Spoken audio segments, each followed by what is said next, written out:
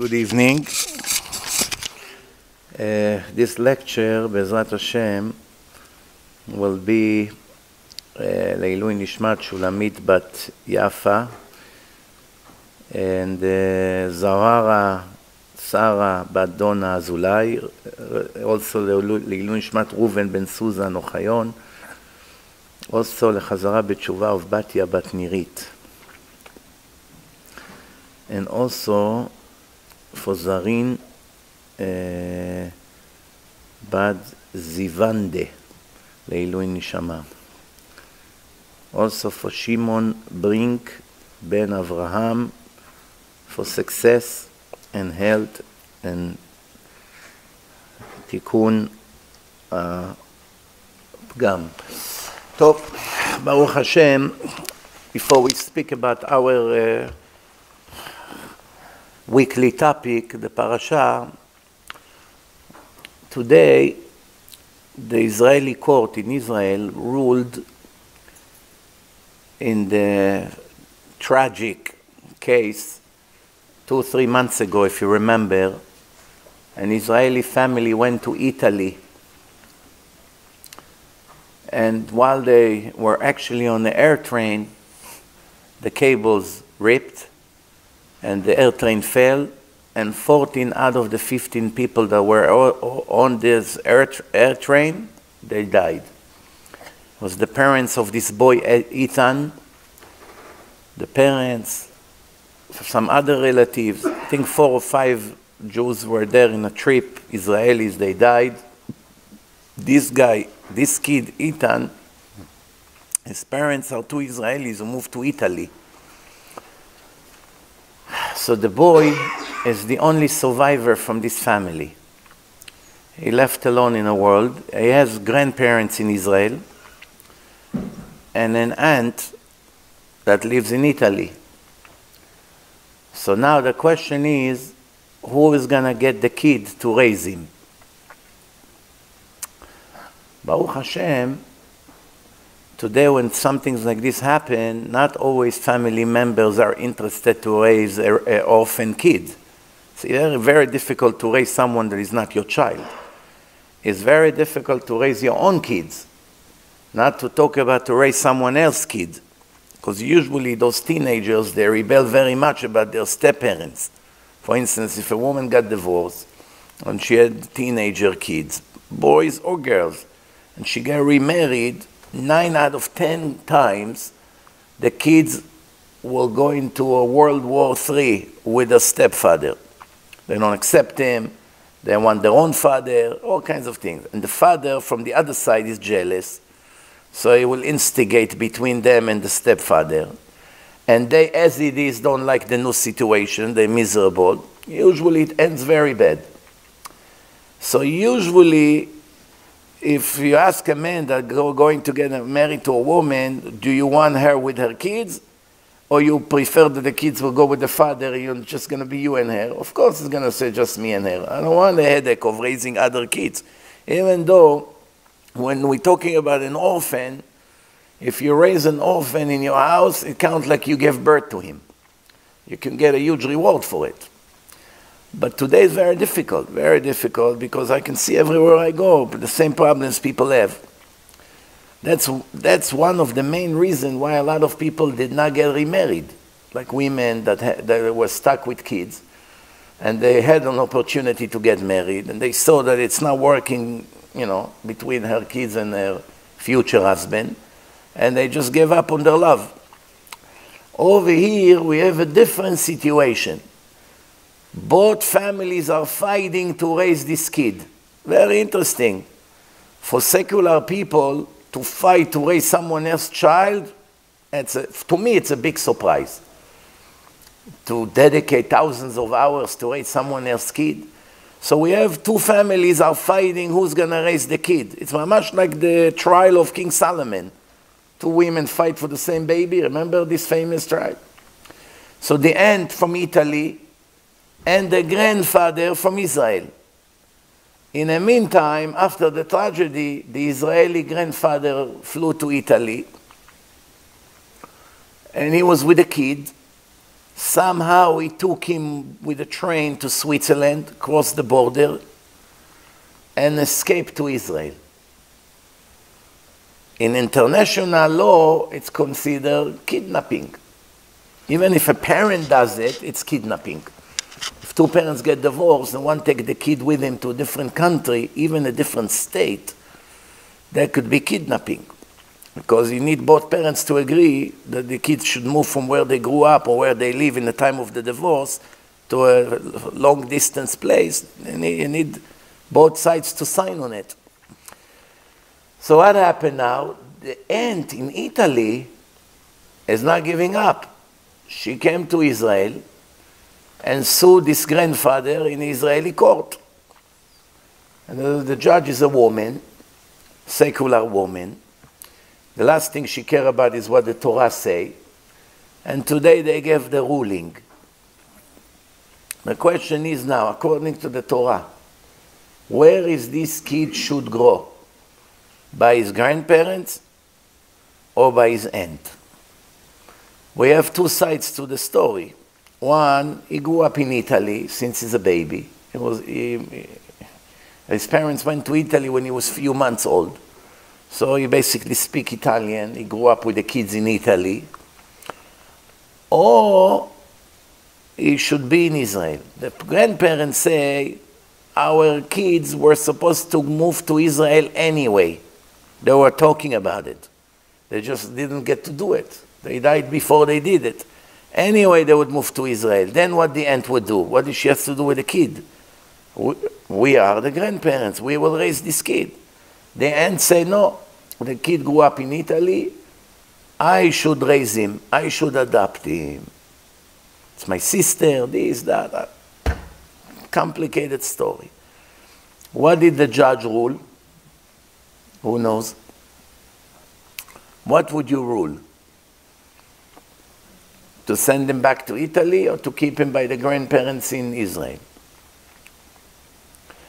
So when you deal with secular judges, they have to follow the law of people. People made the laws. People make laws and they have a lot of defects in those laws. But the judge has to rule based on the Constitution and the law of the state. The logic of the judge was, since the father took the kid without permission, we have to go against him. Meaning, maybe if you will arrange to take the kid with permission, maybe they rule a different ruling. But she ruled that the kid has to go back to Italy. And no matter what claim, and also that the grandfather has to pay all the expenses of the trial, which is how much? 70,000 shekel, $22,000 for the lawyers of both sides. In Israel, when you sue someone, if you lose, most likely you're going to have to pay for their lawyers, not just for yours. It's not like here. Anyone can sue you for nothing, and just the lawyer is going to cost you $20,000, and they know it. So they know you will reach a settlement with them for $5,000, because if you don't, you're going to have to pay $20,000 to your lawyer. So even if you're 100% right and you're completely not guilty, you rather pay $5,000 to the crook than to hire a lawyer, pay him $20,000 to save the $5,000. Very stupid law. But in Israel, you have a lot to lose. You sue someone, you better make sure that you really believe in your case. That's not just a blackmail attempt. Because if you lose, you're going to pay for your lawyer and his lawyer. That's avoid 80% of the lawsuits. A lot of people say, I don't want to sue. Why? I may lose. Oh, you may lose. Why you want to sue? Wasting the court's time. So a lot of people give up. Top. Let's see, according to the Torah, what's the right order of inheritance? How do you inherit? So, according to the Torah, when a person dies and he did not leave a will, he did not make a will. When a person makes a will before he dies, he has to know exactly what to write in a will. If you make a mistake in one word, it cancel and void the will. Then the court, the religious court, will do something completely different than what you wrote in a will. For instance, if you write in a will, I would like to inherit all my money to my daughters. If you write this language, להוריש לבנותיי את כל רכושי, the Beit Din cannot give them a penny from it. Why? Because the Torah said that girls do not inherit their parents. Only the boys. Why the girls do not inherit? Because they get married in a very young age. At least back then, that's how it was. 12, 13. Before they start their life, they're already married, and the husband's going to take care of them financially. They don't need. The woman in the old days, she didn't have to go work or have a career or go to college. All women were at home. They didn't go to school. From young age, they took care of the animals, of the roosters, the chickens, the cows, do laundry, sew, things like that. So that's the way the world was. So if a father died, only the boys inherit. But as long as the girls live still in the house, let's say she's 6, 7, 8 years old, they must feed her with the same condition she had until now, until she gets married. So if she doesn't get married, 12, 13, 14, 15, 17, doesn't matter. As long as she's in the house, they must take care of all her needs. So the Torah says that a girl cannot inherit her parents. So if the father writes, I want my daughter to inherit my estate, that means you contradicting the Torah. The Torah says a girl cannot inherit. And you wrote the language, להוריש, ירושה. It's against the law of the Torah. You cannot make conditions that contradict the law of the Torah. So how are you going to give it to your girls? Let's say your girls are religious, nice girls, and your boys are bums. Drug addicts, criminals. You don't want to give them a penny. They don't deserve a penny.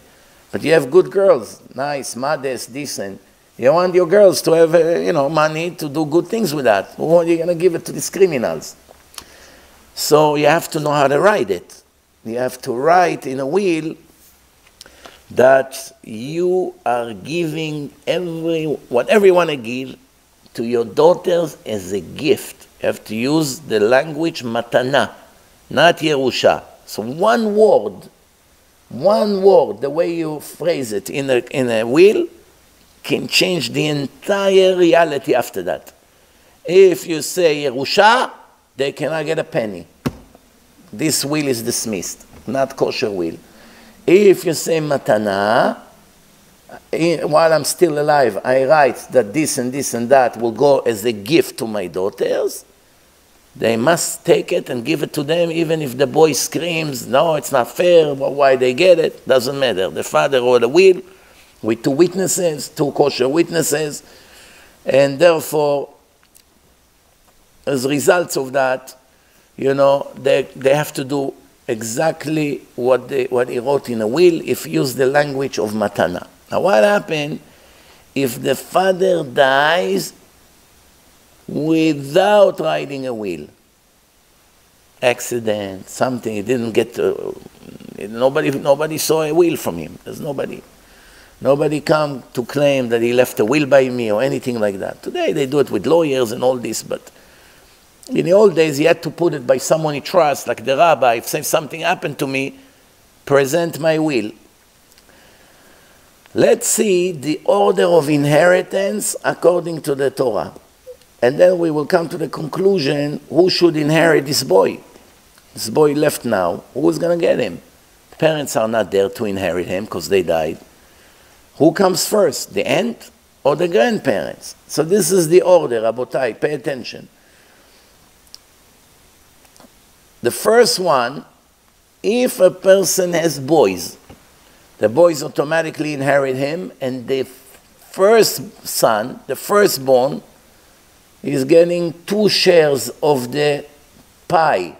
Meaning if you have 4 kids and you left $1 million, 4 kids should have got $250,000 each, 4 boys.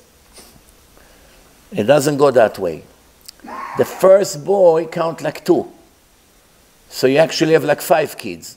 So you divide the estate to 5. You have million divided by 5, 200,000 each. Each one of the 3 young boys get 200, and the first one get 400, the firstborn. He get double than the others, unless you wrote a will. If you write in a will, I want to divide my money to my 4 boys equally as a gift, not as Yerusha. If you write Yerusha, also you make it not valid, because according to the Torah, automatically the firstborn gets double than all the others, right? What happens if your firstborn is a criminal, is Mechalel Shabbat? You don't want him to get a penny. Not only you don't want him to get double, you don't want him to get anything. And you have the 3 other righteous boys behind him. So you have to write in your life that everything I have will go to my 3 young boys equally, third, and a third, as a gift, b'matana. Okay, I have to be very careful. So, if he doesn't have boys, only girls, then what happened? We learned from the Torah, the daughters of Tzlofchad came to Moshe Rabbeinu, and they say, our father died. He did not die in a machloket of Korach. That is not a criminal. If someone does a machloket like this, he loses share in the Holy Land. But since our father did not go against Moshe Rabbeinu, and he did not participate with Korach and his group, and he passed, we want to inherit his share in the Holy Land. Moshe didn't know what to do. And Hashem told them, they're right. If a man dies and he doesn't have boys, his girl inherit him. So now who comes second after the boys? The girls. Before the aunts, the uncles, the grandparents, grandchildren. First, boys. No boys, girls are taking it. What happened if the girl died? There was one girl. She had a child, a grandson, a boy or a girl, but she died now. There's no boys and no girls. He never had boys. He had one girl. She got married age, let's say 14. Age 15, she already gave birth. Age 20, she died from a disease. The kid is 5 years old. Grandson. No kids. Only one grandchild from the girl. Who comes next? The parents of the grandparents or the grandchild? Grandchild from the boys, it's needless to say, because what the boys got, if they died, goes automatically to their boys, and to their boys, and to their boys. That's the way it is. So we got that, but we're not talking, there's no boys to begin with, only one girl. And she gave birth and died. And now she has a child or a grandchild. This grandchild will inherit the grandfather or the parents of the grandfather or his brother or his sister. Who's going to get it? The answer, the third one in the list is the grandchild. Even from a girl. So therefore, there was no boys. The inheritance automatically goes to the girls. But the girl died. So who is going to get it? Her children. So what do we see? We have boys, then we have the girls, and then we have the grandkids. Right? If there are grandchildren from the boy, let's say there was a boy and a girl, and the boy died, but he left a son, meaning a grandson. The grandson come before, right? Because he inherited his father. The father is getting it like he's in his grave, and his grandson is taking it from his father. But if there was no boys at all, then comes the girls and take it like they are the boys. So far everything is clear. You can repeat it later, the video, if you get confused. Once for all, people are very confused with this. Now, next thing. What happened if there is no children at all? A man and a woman got married, they lived together X amount of years, and they never had children. What happens? Who will inherit the father when he dies? The father died, his wife left. He left $10 million, and he has no children. Now the wife, if she inherit her father, her husband, I'm sorry, or no? The wife inherit her husband? The answer is no. The wife does not inherit her husband unless, like they do today, he leaves it to her in his lifetime already. He said to his children, whatever I'm gonna leave, go to mommy. And then after that, it will go to you kids. But I'm not dividing my inheritance, meaning the wife will take it. That's like giving a gift. Gift you can give to anyone, even to a stranger. It doesn't have to be a relative. But we are now talking that a man died without a will. What does the wife get? Only what's written in a ketubah. The ketubah, it's a document that protects the wives. If there will be a divorce, or there will be a husband deceased, the wife will get what the ketubah say, and she comes before the boys. Before they divide the inheritance, they have to materialize enough to pay her their ketubah. If he wrote her in a ketubah $300,000, and he left a building that worth $1 million and no cash, she can come and say to the boys, you cannot take the building. You have to get on the building $300,000, first pay me my ketubah, and then the rest is yours.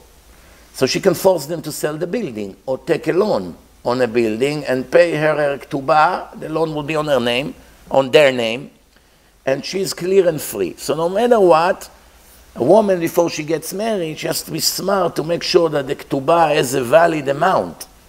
Sometimes she's so much in love that she agreed to take $5,555.55.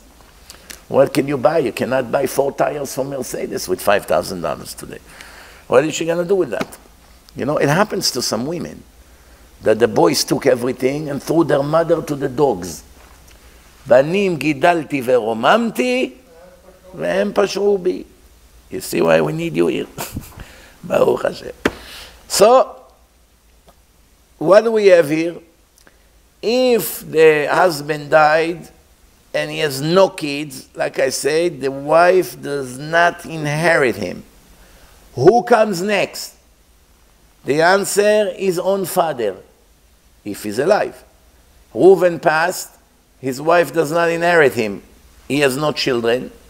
Who will inherit him? His father Yaakov, if he's alive. What happens if he's not alive, the father? His brothers will inherit him. Which one of them? He has 3 brothers. Which one of them? All 3 of them. It has to be divided by all of them. What happens if he does not have brothers? Uncles. What comes after uncles if they died in the meantime? Cousins. The son of the uncle. There is one exception to the rule. If a man died and he had no kids, his wife needs yevum from one of his brothers. What does it mean, yevum? It's an actual marriage. Of course, only if she agrees. She may come and say, I don't like the brother. I cannot live with him. I cannot. It's not my taste. So what would be in that case? Like a get, chalitza. They come to the bedin, you know, he take off his shoe, spit on the shoe. It's a whole ceremony. And he gives her chalitza. Once she gets chalitza, she's free to marry anyone she wants. In the old days, usually it ended with one of the brothers getting married to the wife. And if they have a kid, they name the kid after the deceased brother that passed. Because that the brother agreed to marry his brother's widow, the Torah automatically make him inherit everything the brother left. Sometimes a very good deal. Imagine there is one of the brothers, he's young, let's say he's 30, and he's married already. He's married to one woman already. He has his own kids with her. And his brother died, his older brother, 40. He's 40, he died. And he left a wife, 30, 32, whatever. now the brother that is 30 years old has to marry her to do Yevum. He may not like her so much, but he would like very much her bank account, meaning that his oldest brother maybe left $20 million. So he can pretend, oh, of course I want to do Yevum. Of course he wants to do Yevum. He gets $20 million for it. Beautiful house. Let's see who's poor. For him, it's the best thing that could have happened. He takes his brother's widow, if she agree, and if he agree, of course, if he likes her, whatever, something has to be there. If they like each other, he just got very lucky. He takes all the money with it. Now, what happens if all three brothers are fighting? Who's going to take her? They also want to be rich. Why? It's not. Who said that you're going to take her? I want to do Yevum. She likes me more. Let's ask her. Who do you want? Me, him, or him? It's an awkward situation. What do you do in this case? Obviously, who the woman choose. Cannot force a woman to marry someone she doesn't like. So you ask her, do you have any preferences? Who would you like from the three brothers? She said, this one, Moshe. If Moshe agree, he got lucky. He won the lottery. What happened if she said, I don't care, I like all three of them. They're all nice people. Maybe two of them are twins, bichlal. She said, what difference does it make? Him or him? It's the same thing, no? Then in that case, who will come first? The oldest. If he doesn't want, the next one. If he doesn't want, the next one. If they go through all the brothers, none of them wanted. Maybe she wasn't pretty enough. Maybe their brother did not leave any money. Maybe they have a jealous wife. If you want to do Yevum with her, you can forget about me. There could be a lot of reasons. What happened in a case like this? They do chalitza. Today, everyone does chalitza. Why? If a brother dies, it happens sometimes. You have a brother, lo alenu, he died without kids. And you're the only brother. Sometimes you are single, sometimes you are married. According to the Torah, you had the option to marry her. So you have two wives now from the Torah, and you do Yevum. But today nobody does it. Why? They all do chalitza automatically. If they have no kids and they are brothers, they do chalitza. Why is it? Because people are not holy like they used to be. They're not for the sake of heaven. Back then, it was really the main thing was to have a child to be called after my deceased brother. So I'm doing it for the mitzvah. Like her, don't like her, it's not so critical. If there is money, there's no money. People were much in a much higher level than today. Today, it's all physical. Barely anyone does it for the actual sake of heaven. So better just give chalitza and let her go marry someone else and start a new life if she wants. So now, according to this, who comes first? The grandfather or the aunt? The aunt is one of the last one in the list. The grandfather come way before her. So according to if they would have to go to Sanhedrin, they would tell the girl, the aunt, thank you very much for you being kind and you want to raise the kid. But he should go to his grandparents. Why? Bnei banim kebanim, the Gemara say. Sometimes a person does not have boys, like Rashi. Rashi had 3 girls, no boys. But then they had grandchildren, which were some of the biggest rabbis in the world, like Rabbeinu Tam, Rivash, this Riban, Rashbam. There's the big rabbanim, almost as big as Rashi. A drop maybe less. His grandchildren. So grandchildren count like children. Bnei banim kebanim. That's why the Torah say you teach Torah to your son and to your grandson. It's a clear verse. ולימדתם אותם את בניכם ואת בני בניכם. You have to teach your children and the children of your children.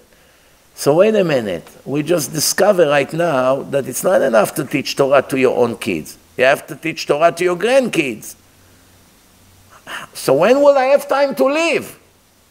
A person has 6 boys and 30 grandchildren. When is he going to be able to teach all of them Torah?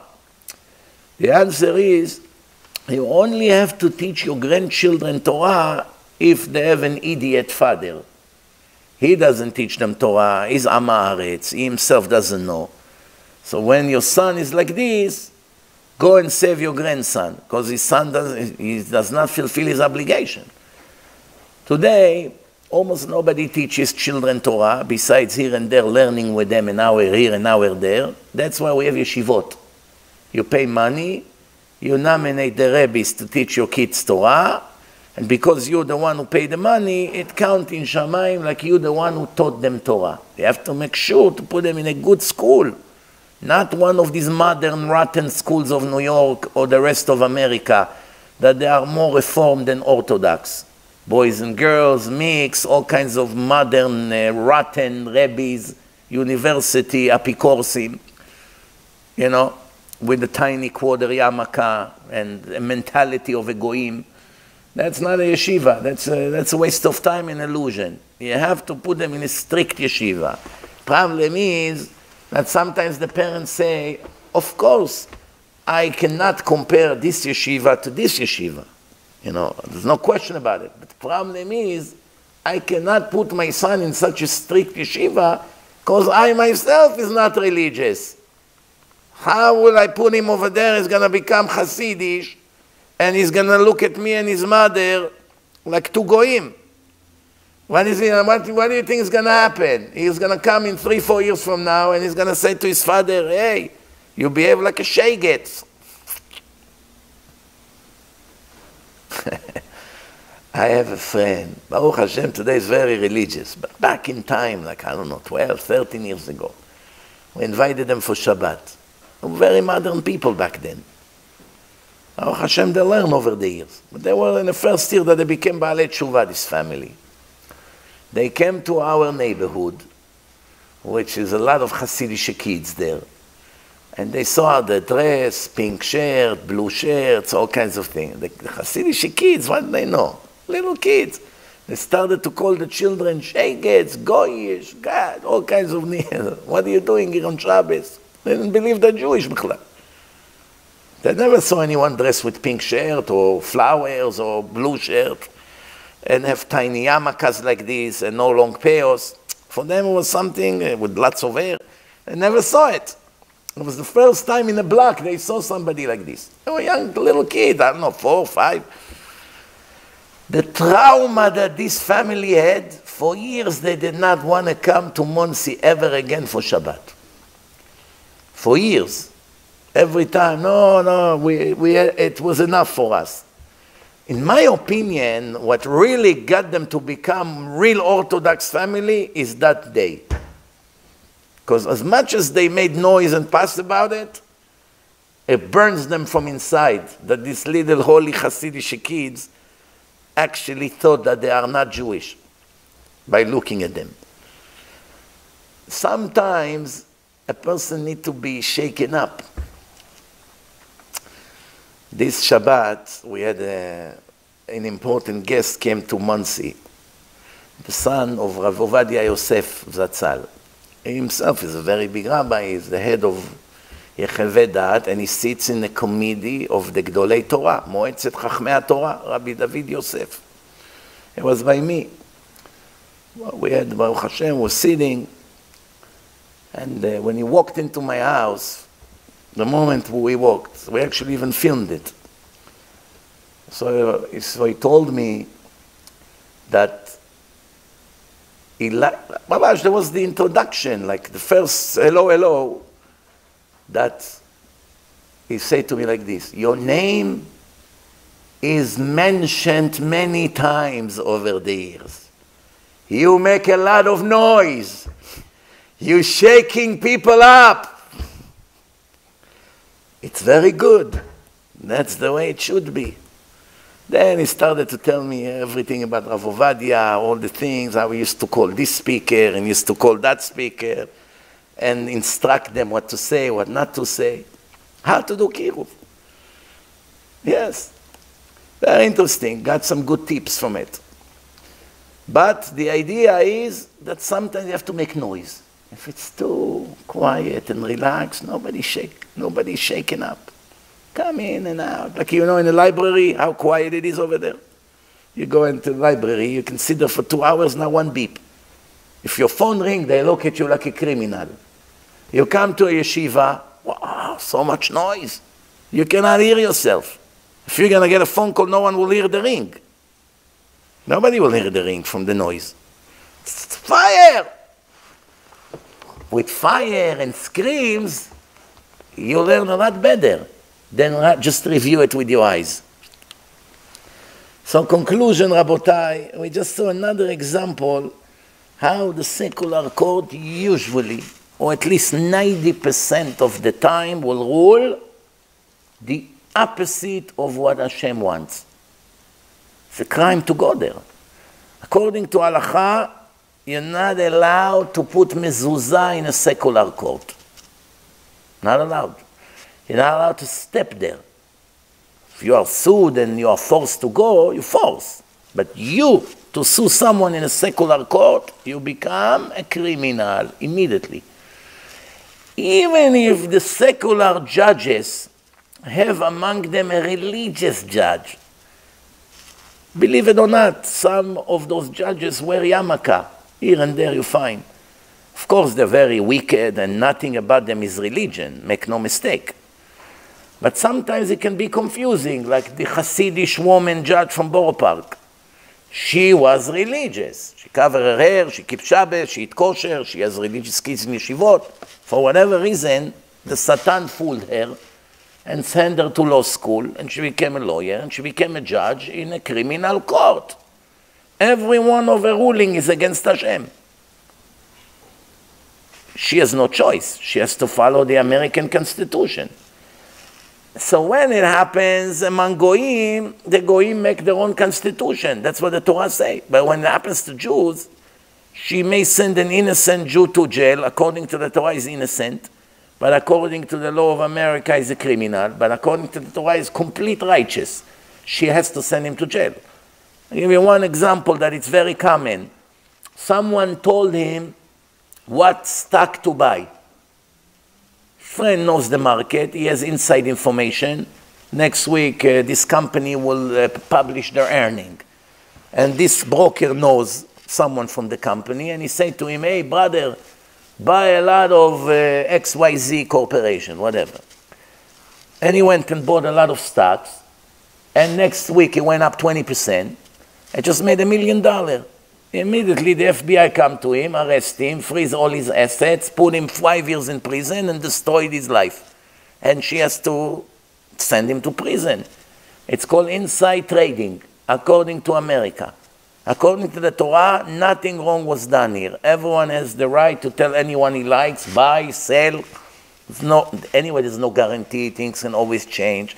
But if my father wants to sell a big supermarket for half a price because he got old and tired, it's worth $1 million, and he say, you know what, even if I get $500,000 cash, I sell it, I don't care. Do I have the right to run to my best friend and tell him, listen, my father is about to sell it for $500,000 to a stranger. Run, get it before he puts it in a newspaper. And he ran and bought it. Any crime was done here? According to the Torah, nothing. You may say, got lucky. Got lucky, Hashem wanted him to make money. If Hashem wanted him to lose, believe me, a fine way to make him lose. So nothing wrong was done here, but according to them, he's going to sit in prison. Or someone who did not pay enough taxes. He paid, but now they claim you hid X amount of money. They send him to prison for X amount of years. According to the Torah, he doesn't need to sit in a prison. Even if he stole money, he had to pay double. That would be the it. So if he stole, for instance, $100,000 from the government, he would have to pay double. And today, anyway, there's no Sanhedrin, so there's no double.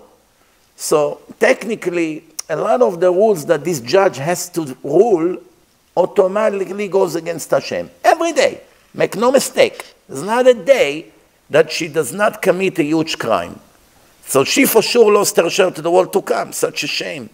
A religious woman with religious education, raised religious kids, become a judge in a secular court. She's a moiser. Moiser If it's a man, you cannot count him in a minyan. You're not allowed to say hello to him. You're not allowed to marry his children.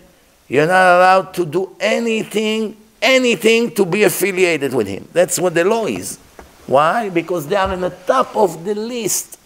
It's terrible. So now if you're judge in the Israeli Supreme Court, you sit there with a yarmulke, Rav Ovadia Yosef has a big answer about it. Terrible. That makes the law of the Goyim or the law of the Chilonim important in the eyes of the people. You build a fancy building, Bet HaMishpat, Supreme Court, the court of whom? Of the most wicked, rotten, corrupted people. Who wrote those laws? Gays and thieves and Mechalelei Shabbat and liars and people who receive bribe. You can count on their laws when you have a divine law next to you. So yeah, you're becoming a very serious criminal.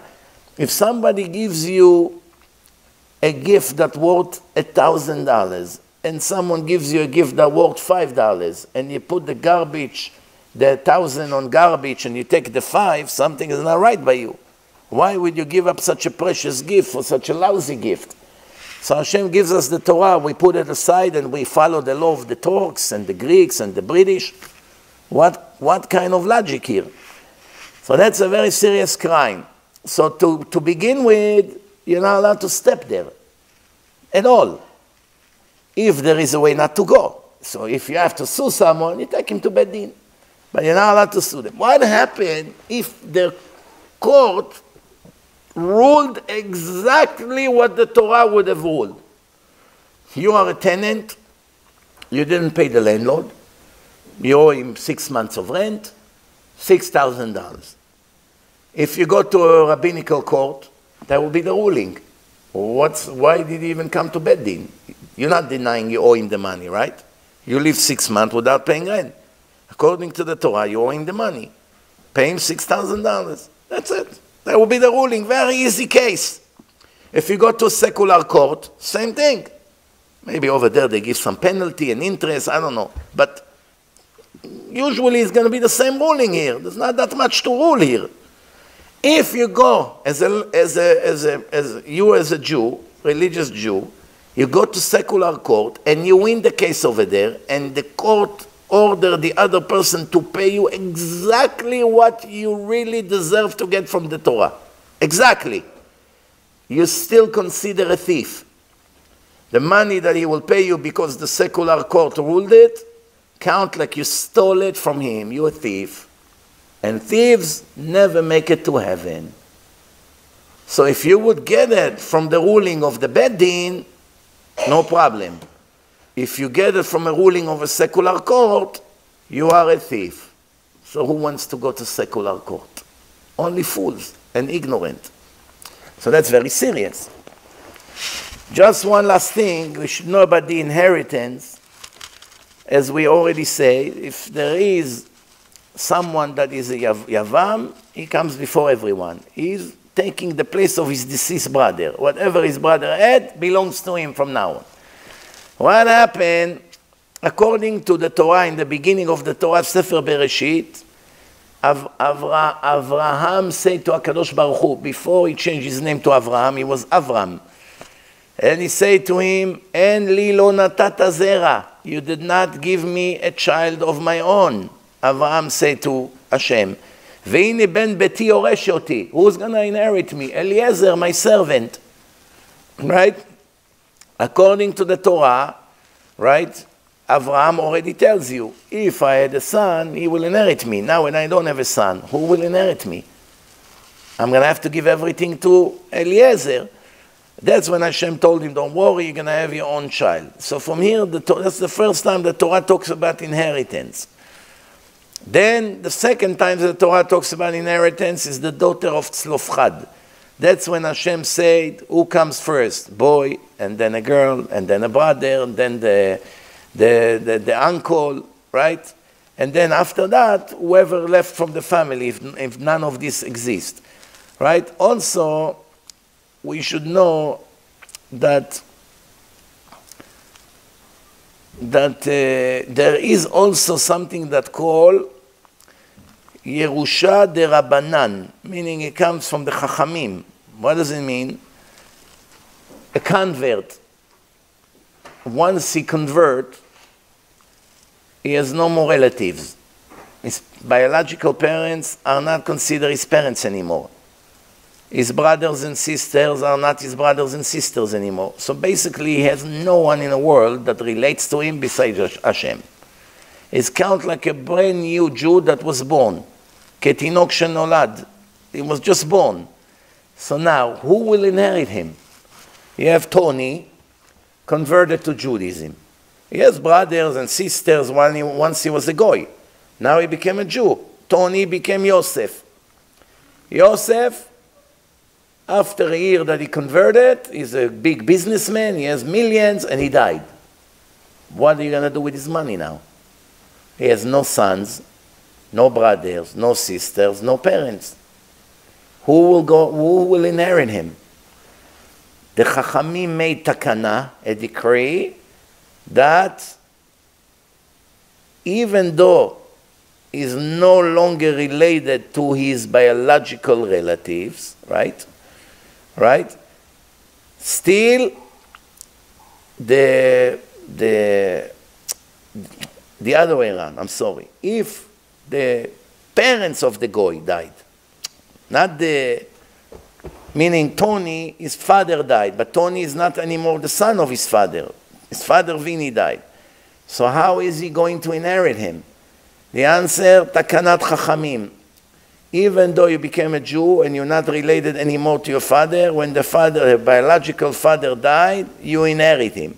What happened when Tony himself died? Who will inherit him? He has no relatives. Will his non-religious, will his non-Jewish relatives, biological relatives, will inherit him or no? The gzera is ger tzedek yoresh et horehu hagoy. Right? But not the other way around. So once a goy, a convert dies, who inherit him? If in his lifetime he wrote a will, who he wants to give his money to, anyone he wrote gets it. If he died without a will, who inherit him? No. The Beit Din. It has to go for charity. At least they do something for him. Something to help his soul. What happened when a Jew died and he left very little money? There are boys, let's say there are 5 boys, but he only left $10,000. That's it. If you divide it between those 5 boys, each one will get $2,000. And the girls, what's going to happen with him? The answer, because it's such a small amount, the Chachamim made a decree that it will go to the girls. Why? Because the girls will need something to live. And the father did not leave enough to support the girls. In case like that, the girls will get first. Even though from the Torah the boys should have got it, the Chachamim made a decree that the girls will get it. And what's going to happen with the boys? The boys will collect. Will knock on doors. Our father died, we don't have money, help us. Why the boys cannot say, why should I collect? Let my sister collect. She's pretty and everyone will give her money. To me, nobody will give anything. Let her go. If they see a young 16-year-old girl coming to collect, I'm hungry, of course they'll give her. Right or wrong? What's the problem over here? There's many problems. First of all, modesty. It's not safe to send a girl to someone's house. You see that she's alone, poor. Chas v'shalom, who knows what he can do to her? Psychos you always had. Not only today. You always had psychos. Second, chas v'shalom, it can become kiddushin maybe. He gives her the money, chas v'shalom or something, all of a sudden she's going to need a get from Safek. And is bizayon lebat Israel. A Jewish girl, to send her to knock on doors to collect charity is really a disrespect for the girl. That's why, by the way, girls do not act as witnesses in a court. They don't. They don't go to court, and you don't accept a testimony from a woman. Why is it? Few reasons. One, the other side will investigate her and humiliate her. Hashem does not agree that a woman's dignity will be put on a stand. Absolutely not. But there's another reason. Women, when they act from the brain or they act from their heart? The answer is both. But usually, almost always, the heart will be dominant. Meaning, of course, she has a brain. Smart, she could be a lawyer, she could be a doctor. She understands what's going on, and she's very clever, and everything is beautiful. But once emotions will be involved, women cannot tolerate the emotional pain. It would clot their mind completely. For instance, if they would see a rich landlord and a poor tenant, and the landlord threw the tenant to the street and he's freezing outside, and now on top of it, he brings him to court and wants to sue him for the last month rent that he didn't pay. And the woman would see the poor tenant crying, shivering, and the arrogant rich guy with his $1,000 tie sitting there with his cigar, you know, with his expensive watch, and he looks at the miserable tenant crying, I have no life, I don't know where I'm going to sleep, Your Honor, da-da-da-da-da. And the landlord like this, what is it my problem? I want $2,000.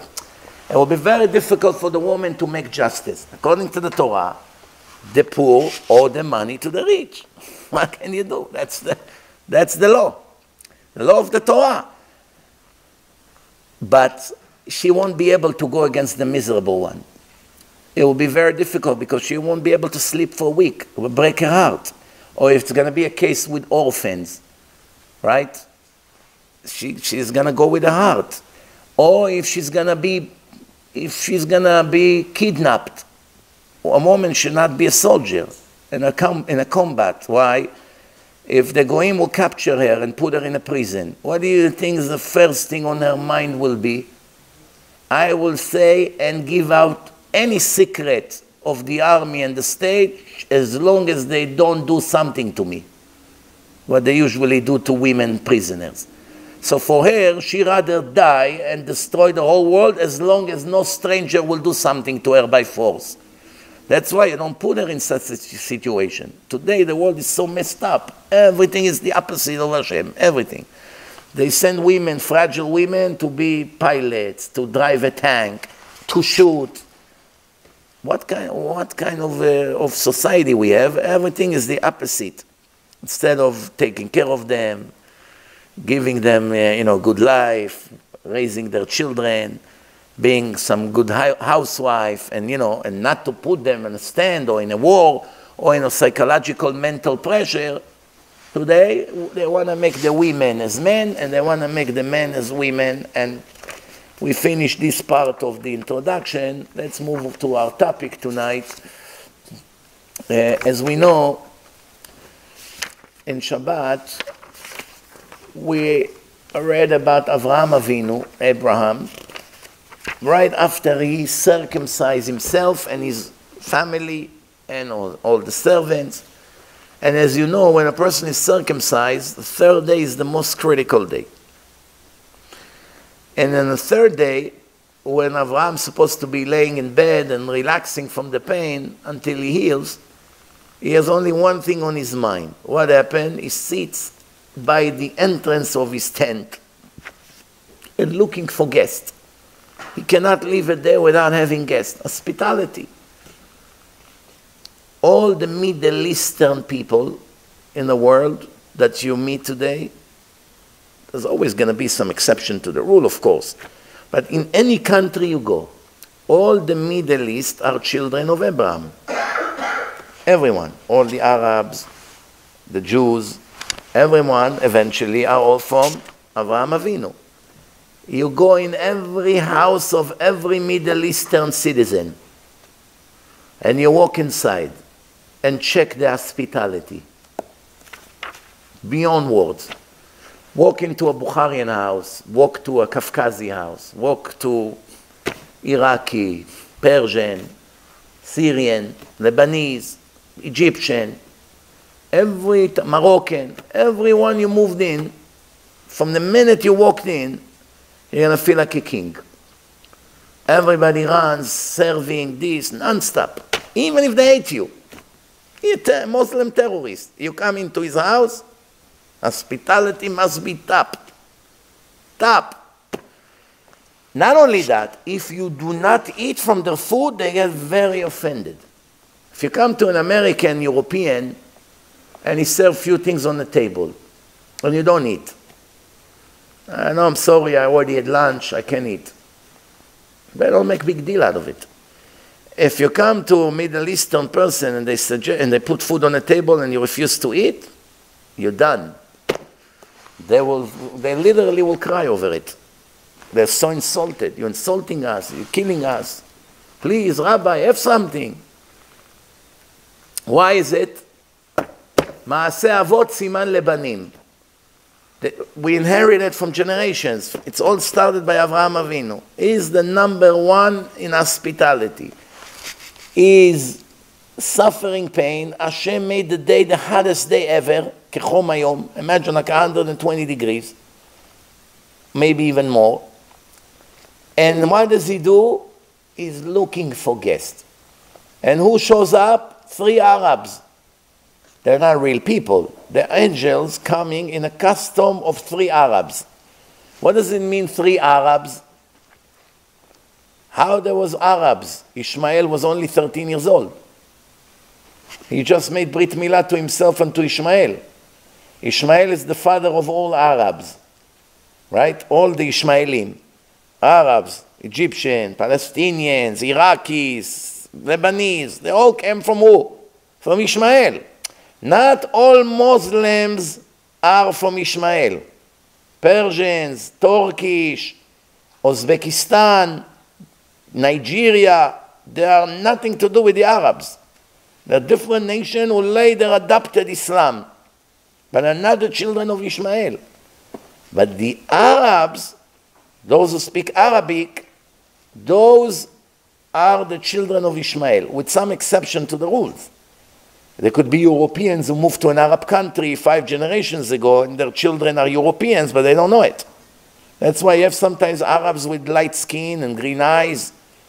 They don't really look Ishmaelim. It's probably a few generations ago their parents moved to an Arab country.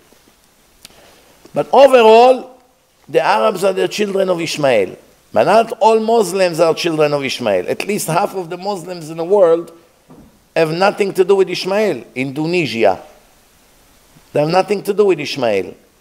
All the Africans in Africa, a lot of them are Muslims. They have nothing to do with Ishmael. All the Iranians, they have nothing to do with Ishmael.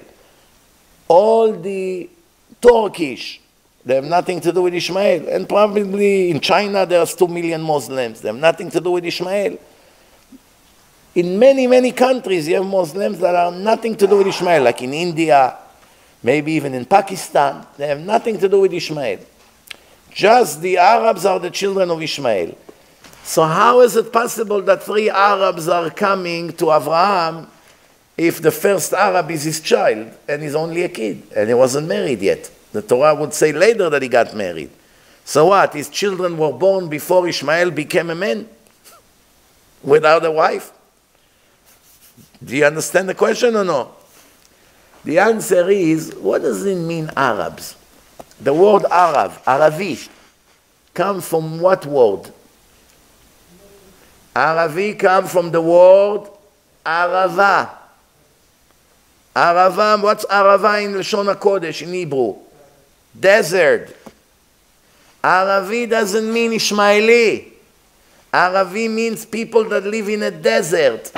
When the Gemara says 3 Arabs are coming, that means nothing to do with Ishmael. They're not Arabs, like we interpret Arabs.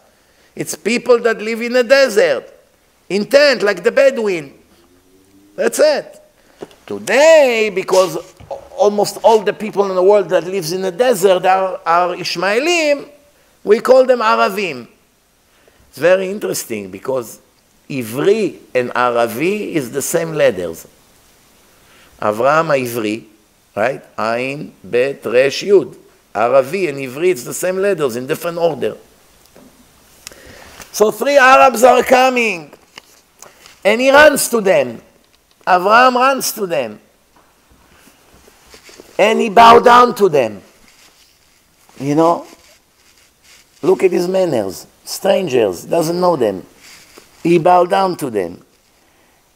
Vayomer, and he said, gentlemen's, plural, gentlemen's.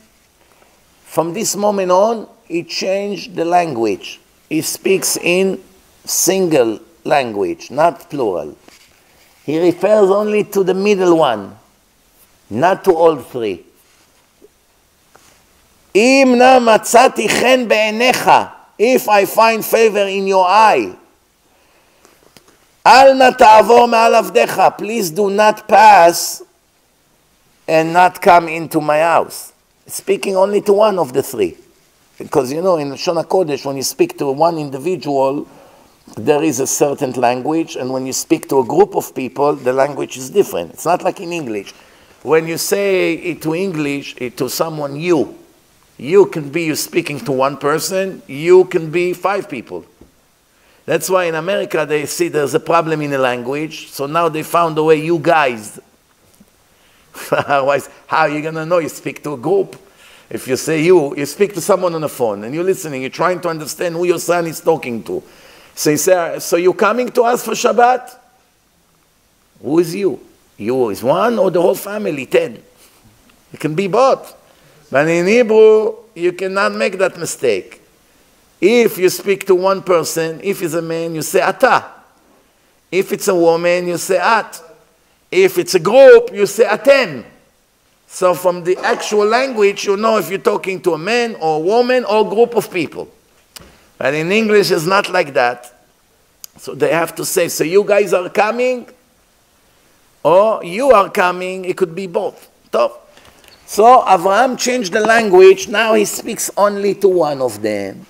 Says Rav Victor Miller Zatzal, from here we learn every verse in the Torah. It's a school for life. Remember, it's a divine book.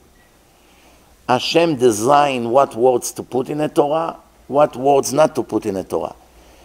From the whole story, sometimes only 1 or 2 sentences coming into the Torah. There could be another 50 that did not enter the book. The Torah is very brief. Very, very brief. The Torah does not waste a word unless it has a message. Soon we're going to see what I'm talking about, clearly. So, why all of a sudden Avraham in the beginning say hello to all of them, and from this moment he only speaks to the middle one? Says Rav Victor Miller, from here you learn manners. When you have a group of people coming, you do not speak to all of them at the same time. You only speak to the highest among them as respect. For instance, if the President of the United States comes with 5 bodyguards, with all due respect to the bodyguards, they are only here thanks to him. Nobody really cares about them right now. So you only speak to the President, Mr. President. You don't say, you guys are coming to eat lunch with us? That's an insult to the President. When you're suggesting that him and his 5 bodyguards who works for him or his driver are all at the same level in your eyes, that you're inviting all of them. You don't do it like this. You speak to the leader, if he's a rabbi, and regular students. You don't care right now about the students. You only speak to the rabbi. The entire time, you do not ever speak to anyone that is less than him in a level right now. Once you're done with him or he left, then you talk to the others. Over here, Abraham speaks to the main one. Now, when you have 3 people coming towards you, how do you know who is the main one? The answer, the middle one. I'll give you an example. If you see Rav Moshe Feinstein Zatzal, and the Chazon Ish are walking in a street with one person that you do not recognize walk between both of them. On his left, Rav Moshe Feinstein Zatzal. On the right, the Chazon Ish. And you don't know who's the one in the middle. What do you know right away? Without knowing who he is. That this one is a bigger rabbi than both of the rabbis who walk on his right and on his left. Why? Because they would not make him walk on the side knowing that he's greater than them. So if we are two young rabbis and Rav Ovadia Yosef would come and ask us to escort him when he walks from here to there, 2 blocks, are we going to put him on the side? Or obviously he's going to walk in the middle and each one of us will be on the side? These are simple manners. Today, I guess not everybody understands those manners, but in many countries, it will be obvious even to Goyim that that's what should be done.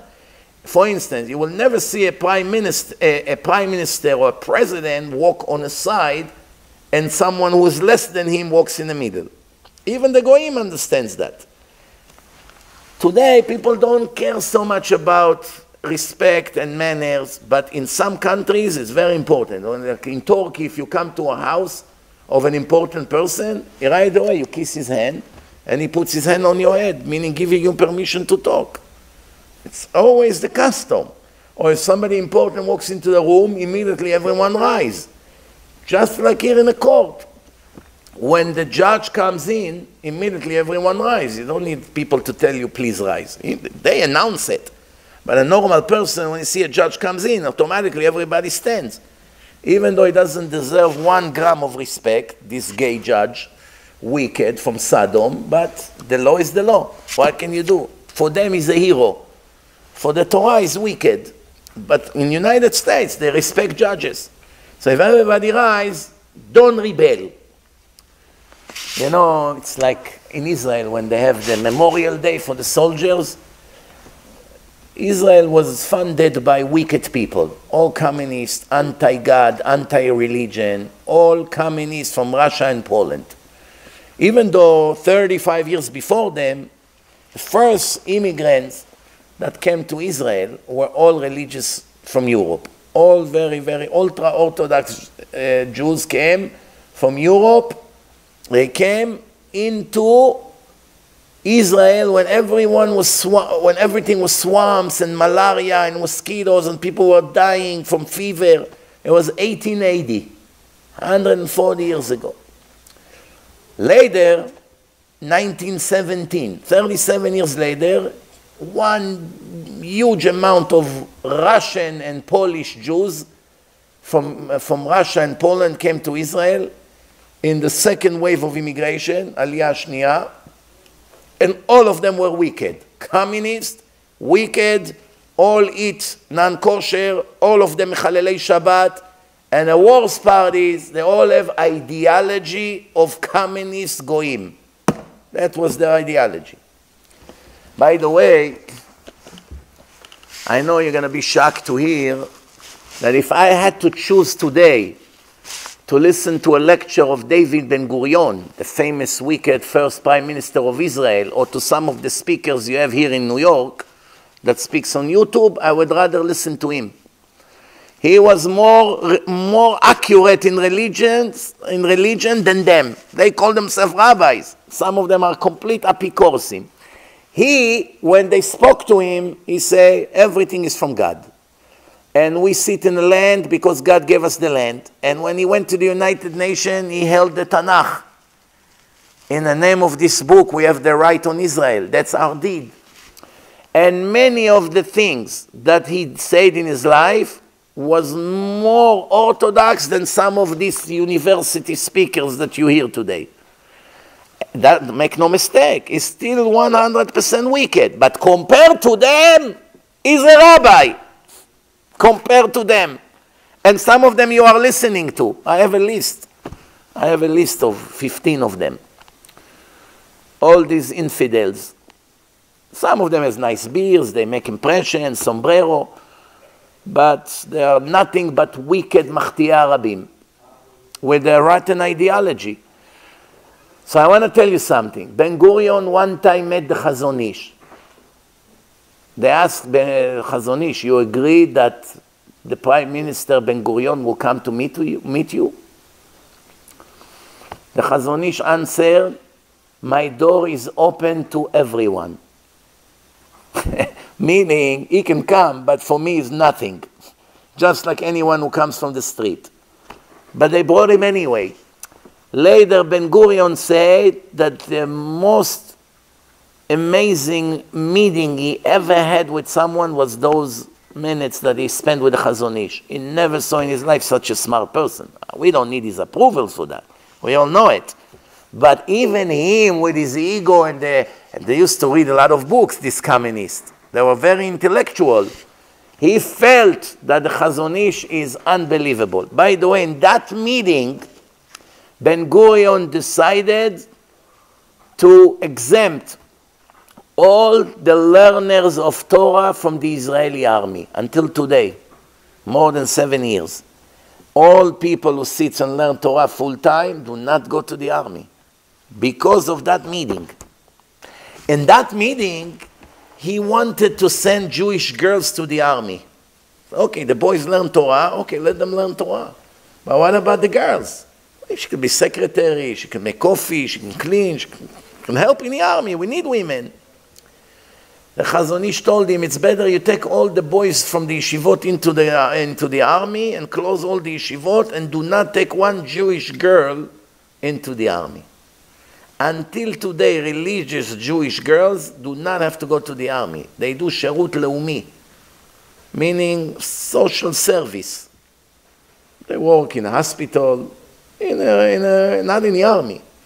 And they get credits for the time they do. She's a secretary, she's that, she's working in a hospital, she's a nurse, she's like, everyone, they find her what to do. She doesn't have to be in the army. Many girls are secular, they go to the army, and that's the end of them there. Boys, girls in the same dorm, horrible. Sodom and Gomorrah under the supervision of the Israeli army. Sodom and Gomorrah, mamash there. I don't want to tell you how many abortions they have over there. In the last few decades, there were thousands of abortions just in the army alone. Of 18, 19 years old girls that goes to the army. You raise a girl, you put your life into her. You hope that one day she get married and have her own children and decent family. And then you send her to serve the state. She goes to the army and one lunatic attacks her and destroy her life. And then she has to murder the baby. And I don't have to tell you how the rest of their future is going to look. So Ben Gurion said, how did you know that I will never dare to send those girls that I will never ever actually close the yeshivot and send the guys into the army? And you made me such a trick. You told me better you close all the yeshivot and send one girl into the army. So in the end, in that meeting, no guys goes to the army if they learn Torah, and no religious girl goes to the army. In Israel, some girls do not want to go to the army. They pretend to be religious. They come to the first interview, dressed for the first time in their life, modest. It used to work. They ask her some questions about religion. She prepares. And they see that she's really religious, supposedly, and they give her a dismissal. The problem today is that you have Facebook. There's an eye who watch over you and film you every second. And if you put one picture of you online, you're done. It will travel and go here and go there. All they do, these Israelis, right away they check their name in a search. Oh, religious. Psh, a real Rebbitzin. Look at her picture over here on the beach. She's mamash Rabbanit from Bnei Brak. Come back. What is this? What are you going to do? So today it's hard to lie to them. They check everything. You can go into your phone and see what's in there. They can do whatever they want. It used to be easy, not anymore. So now, most of the girls ended up in the army. So let's move on. So Avraham speaks only to the middle one. Imna matzati chen be'enecha al ta'avor me'al avdecha. I want to invite you for a meal. What meal? I will slaughter 3 cows for you, 1 for each person. With all due respect, take the hungriest person on earth. You know these gorillas that eats? I know one guy ate 8 pies of pizza and 13 sabarina cakes in one evening. 8 pies of pizza. I don't know how big the pies were. Maybe mini pies, maybe large pies. I don't know. I wasn't there. But it was 4,000 shekel bet. A few $100. It was a bet between friends. How much you give me if I finish 8 pies and 13 sabarina cakes? You know how sweet sabarina cake? You take 2 bites, you faint. In America, for whatever reason, every pastry, everything they bake, have 3 times the amount of sugar. Not only that it's not healthy and it's very fattening and everyone is chubby or more, that's besides the point. It's not tasty. It's really not tasty. It's so sweet that it gives you a headache. I always say to the girls that bake, whatever the recipe say, cut immediately the sugar by 50%. Not for health reasons, for taste reasons. It will be much tastier. Not only that, they make cakes that is so sweet, full of dates, and they put sugar powder on top. Do you know how sweet are dates? You know those smashed dates that they put in those cookies? Do you know how sweet they are? They're sweeter than sugar. Why would you spread on top of it tons of white powder? Why? That's exactly the answer she gave me. For the beauty. The beauty is more important than the taste. The eyes maybe. Tough. So why does Avraham needs to slaughter 3 cows? 1 cow is not enough for 3 guests? Believe me. Just the ribs of the cow, it's enough for 30 people. It's a cow. You know how much meat you have? Choose.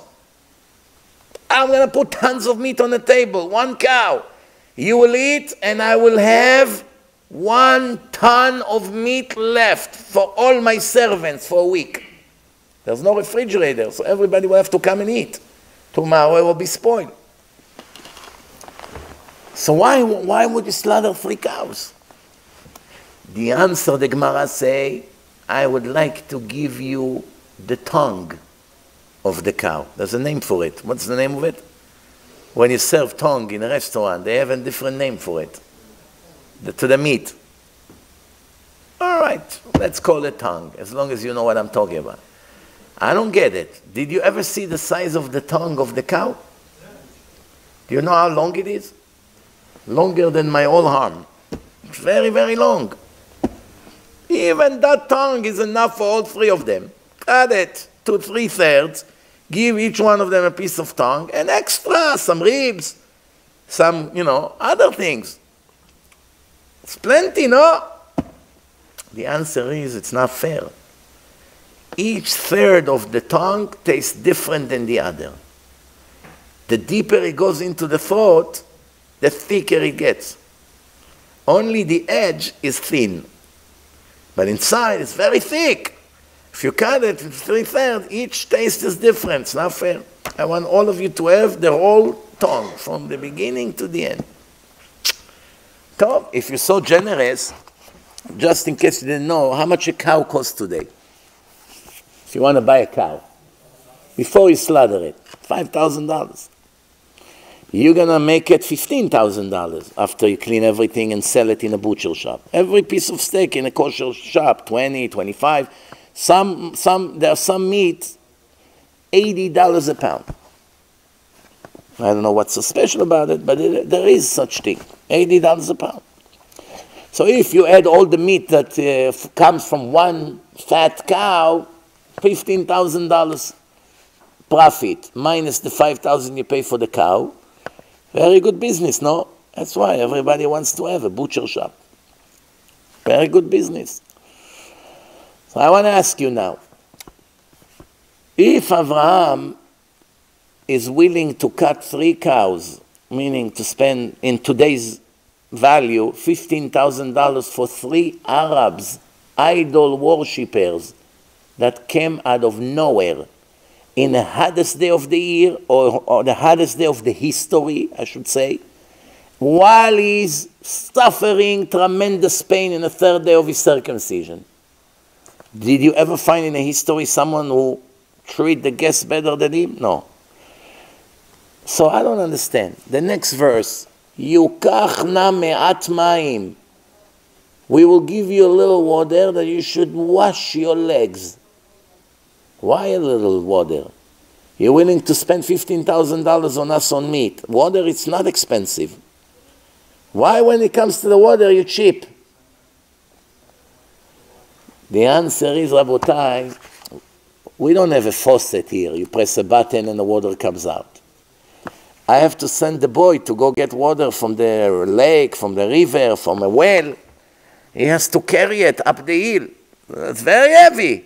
You need to bring water to wash the legs of 3 people. Do you know how heavy it is? What comes to me? I'm very generous and I run and I sweat for you and I serve you like a servant. What has to come by someone else, I will try to give him as less as possible of suffering. Meaning, I don't want him to suffer to have to go a few times to bring water. So a little bit, manage with a little water. What do we learn from here? Don't be generous with someone else's money and effort. If it's your effort, no problem. You decide how much you want to invest. Throw it on your friend and put him in a situation that he will be embarrassed to say no, and now he's going to have to do something against his will or to work extra hard. Don't do it. It's not kosher. Chafetz Chaim, when he used to come to the mill, he used to wash with very little water. There was a lot of water there. Why? He doesn't want the servant to have to go get more water because of him. So I'll manage with the minimum amount that I can use. Why? I don't want someone else to suffer. One time, he came to a meal. I think it was Rabbi Israel Misalant, the founder of the Musar movement. Friday night, he was invited by someone rich. Quickly, he did Kiddush and finished everything quickly. The whole meal. Let's bench. No Shalom Aleichem, no Eshet Chayil, no nothing. The rich guy said, Rabbi, what's the rush? Let's sing some Zmirot Shabbat. After, later. Let's first finish. Let's make Birkat Hamazon. After that, we can sit and enjoy. What was all this about? There's a maid. She cannot go home to do Shabbat with her husband and her kids until she finished to clear the table and wash everything. So you're going to keep her until 11 and her poor husband sit at home waiting after he came from shul. That's how it used to be. People work by other people's house. So he said, I'm going to sit and enjoy and talk and sing and eat and dessert and then she's her entire night thinking, when will I finally go to do Kiddush with my husband and my children? He finished the whole thing in less than half an hour, and he said, if you're clear, you can go. We're done, you're done. You finish your job for tonight. A kosher person not only think about himself, always think about the other first. First, what's good for you? Then what's good for me? Today the world is so selfish that nobody cares at all about the other. At least if you think, okay, what's good for me, and then what's good for you? Oh. I give you an example. If you give someone a loan as a second mortgage on his home, second mortgage. The bank gave him first mortgage, and you give him second mortgage. So he gives you put a lien on his property. Second mortgage is basically a toilet paper. Right now it's here on a shelf, another second is in a sewer. It has no value. Why? Because as soon as the person defaults on his loan, the bank will take the house for the auction and sell it right away. And the last thing they care about is you. As long as they cover what they gave. And they sell it in the auction, and you're left with nothing. The bank won't say, wait a minute, there's another person who gave another $100,000, here is a second mortgage. We cannot agree. We have to cover us, and we have to cover that individual. Nobody cared. They only care about themselves. This is the nature today. Everyone was trained and educated to care only about himself. And that's the exact opposite of the Torah. First thing Hashem look at you is, do you think about others? When you go to someone's house for Shabbat, do you leave all the lights, all the air condition, things that you don't do in your own house? You're all of a sudden very generous? Why in your house you're not so generous? Because you pay. But you go to someone else, you're very generous. When you drive your car, you're very gentle.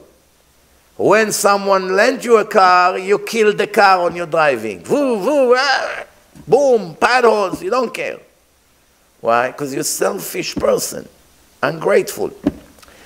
Judaism is all about educating you to be a decent, grateful human being.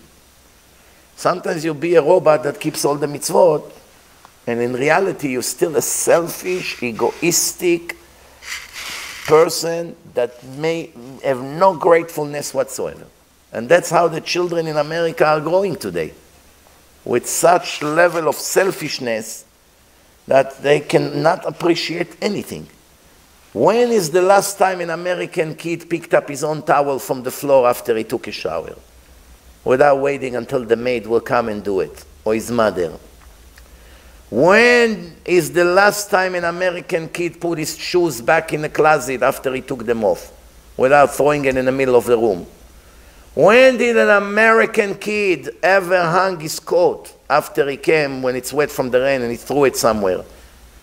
Put it on a nice hanger or put it where it's supposed to dry. When? When did it happen? Show me. I will be very happy to see that kid. That's what's happening today in the world. Why? Once you have no Torah in a school, they raise them like monkeys. Monkeys in a safari. They do. When monkeys do whatever they like right now to do. They don't have decency. They see someone, they throw a coconut on his head and smash his head. They don't care. They don't have, oh, wait a minute, it's not decent what we're about to do. They are monkeys. Unfortunately, some people today are even worse than monkeys, and that's very sad. So Avraham, take some water, a little bit, wash your legs, and please come and sit under the tree. Shed. It's very hot. Remember, it's the hottest day ever, and there was no air condition yet. So where would you put them? Under the sun? Who can enjoy a meal when 120 degrees and the sun is on your head and you're dying and sweating? Come to the shed, here. And I will take some bread, meaning food, and eat, and then you can go. They say to him, okay, we accept your offer. Vayemaher Avraham, he rushed. He always rushed. Always the Torah emphasizes Avraham, do not just move slow. He rushed. When Hashem say, go and take your son and slaughter him, Vayashkem Avraham baboker, first thing, before you even saw the light, right away he's up ready to go, preparing his donkey for the way. Here, Vayemaher Avraham ha'oela, he runs to Sarah, Ma'arish lo seim kemach solet, take flour, Lushi vasi ugot. Make the dough and prepare bread. What does it mean, ugot?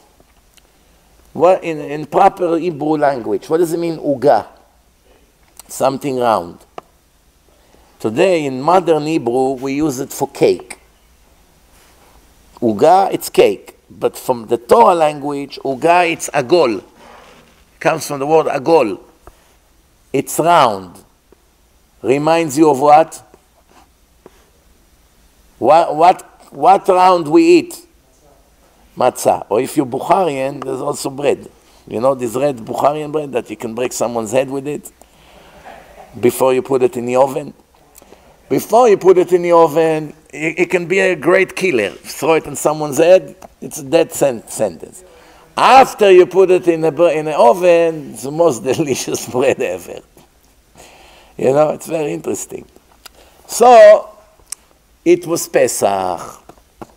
Make matzot, quickly. Tov, so Sarah quickly is doing what Avraham told her. Ve'el habakar ratz Avraham.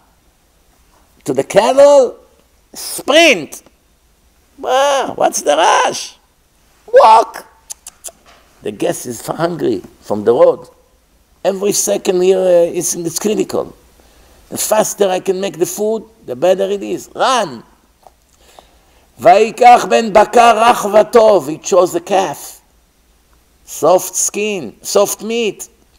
Rach means soft. Tov, the best one, good one.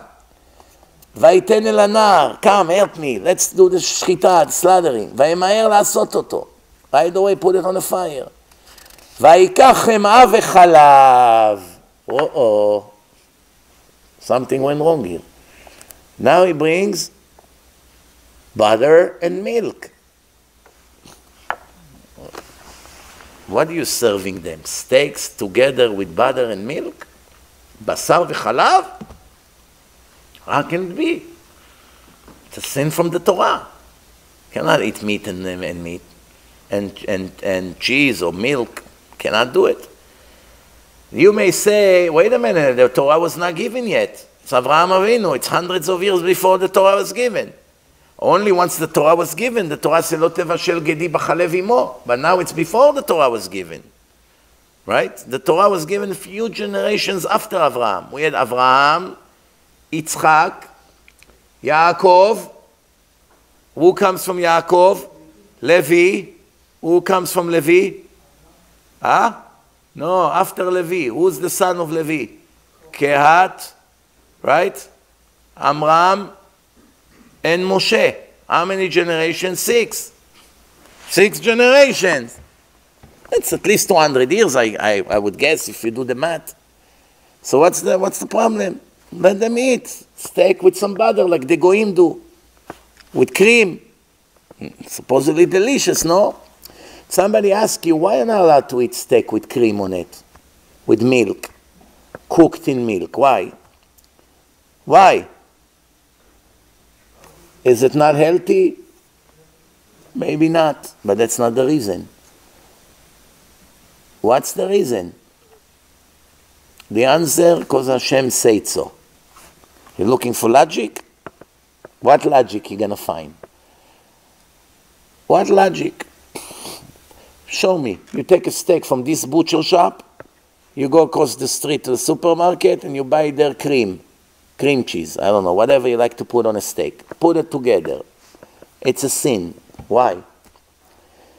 By the way, use your head. For those who ask, is the Torah is from God or people wrote it? Ask yourself a question. If you think that a person wrote the Torah, find me that person that was so messed up in his head to make up such a strange law. What would he gain? What does he care if you eat steak and drink milk at the same time?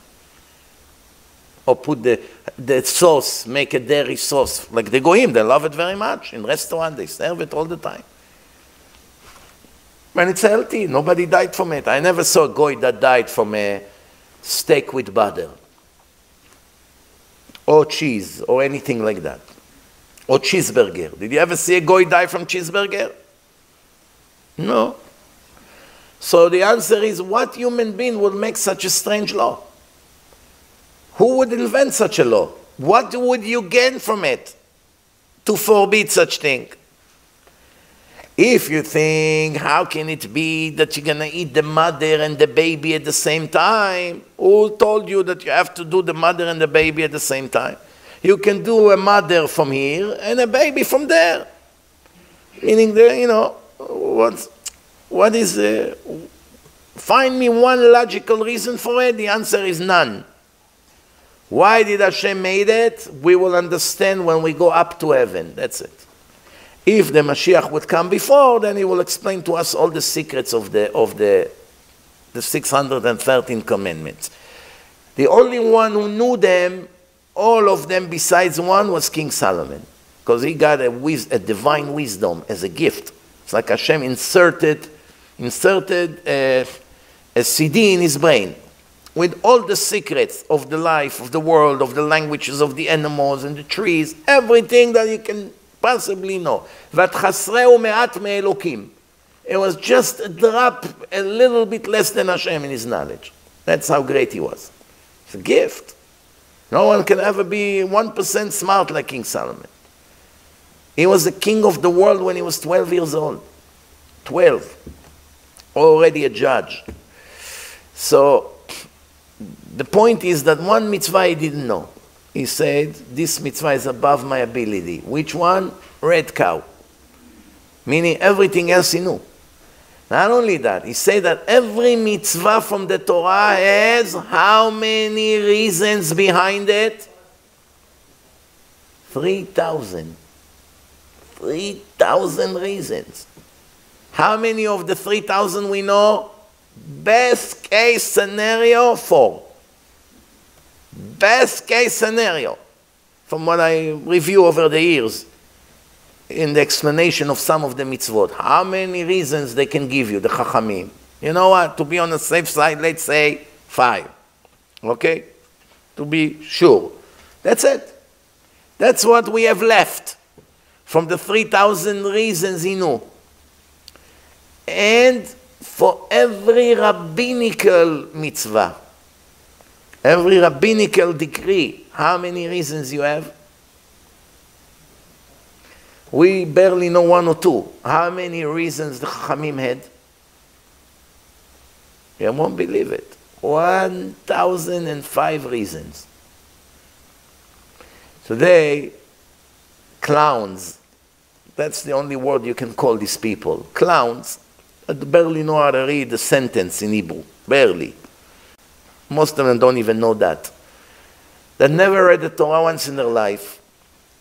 And they don't understand anything, basically, nothing. Not only not Torah, anything in their life they don't understand. They're totally messed up in their head. You have to see the videos they make against the Torah. You don't know if to laugh or to cry. And you see these morons, the nonsense that they talk about. You don't know if to laugh or to cry. This is such a joke. The problem is that a lot of fools buy these jokes. It's unbelievable how wicked people, when they hear a conspiracy or some nonsense video on YouTube, they adopt it like it's a divine knowledge. Corona, vaccine, 5G, all these millions of conspiracies. Government, Illuminati, the Rockefeller, the new Hitler, Bill Gates, and this, and diluting the population, and I have a list from here to Zimbabwe of conspiracies. People actually live by these conspiracies. People actually change their entire life. Every one of the conspiracies, they sign their life on it without having any knowledge who made that video, what's really true, what's not true. They accept it as a fact. The only thing that can be proven without a doubt that is divine and true is the Torah. And when it comes to the Torah, everything they deny. How can it be? At least you would say, I'm a rational person.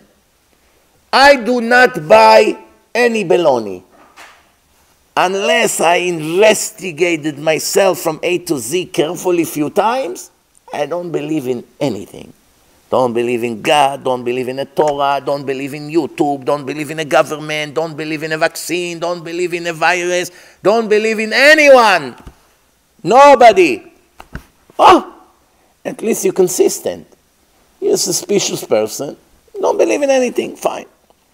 But why all of a sudden when some lunatic that take drugs every hour just to pass the day. He makes some conspiracy video on YouTube. Immediately it becomes a fact for you. When someone proves to you that the Torah is divine and has a lot of knowledge and divine information there, you give your life to fight against it. Where is the logic here? The answer is, that's called evil inclination, Yetzer Hara. Evil inclination. Why would a woman wear high heels? Do you know anything more stupid than that?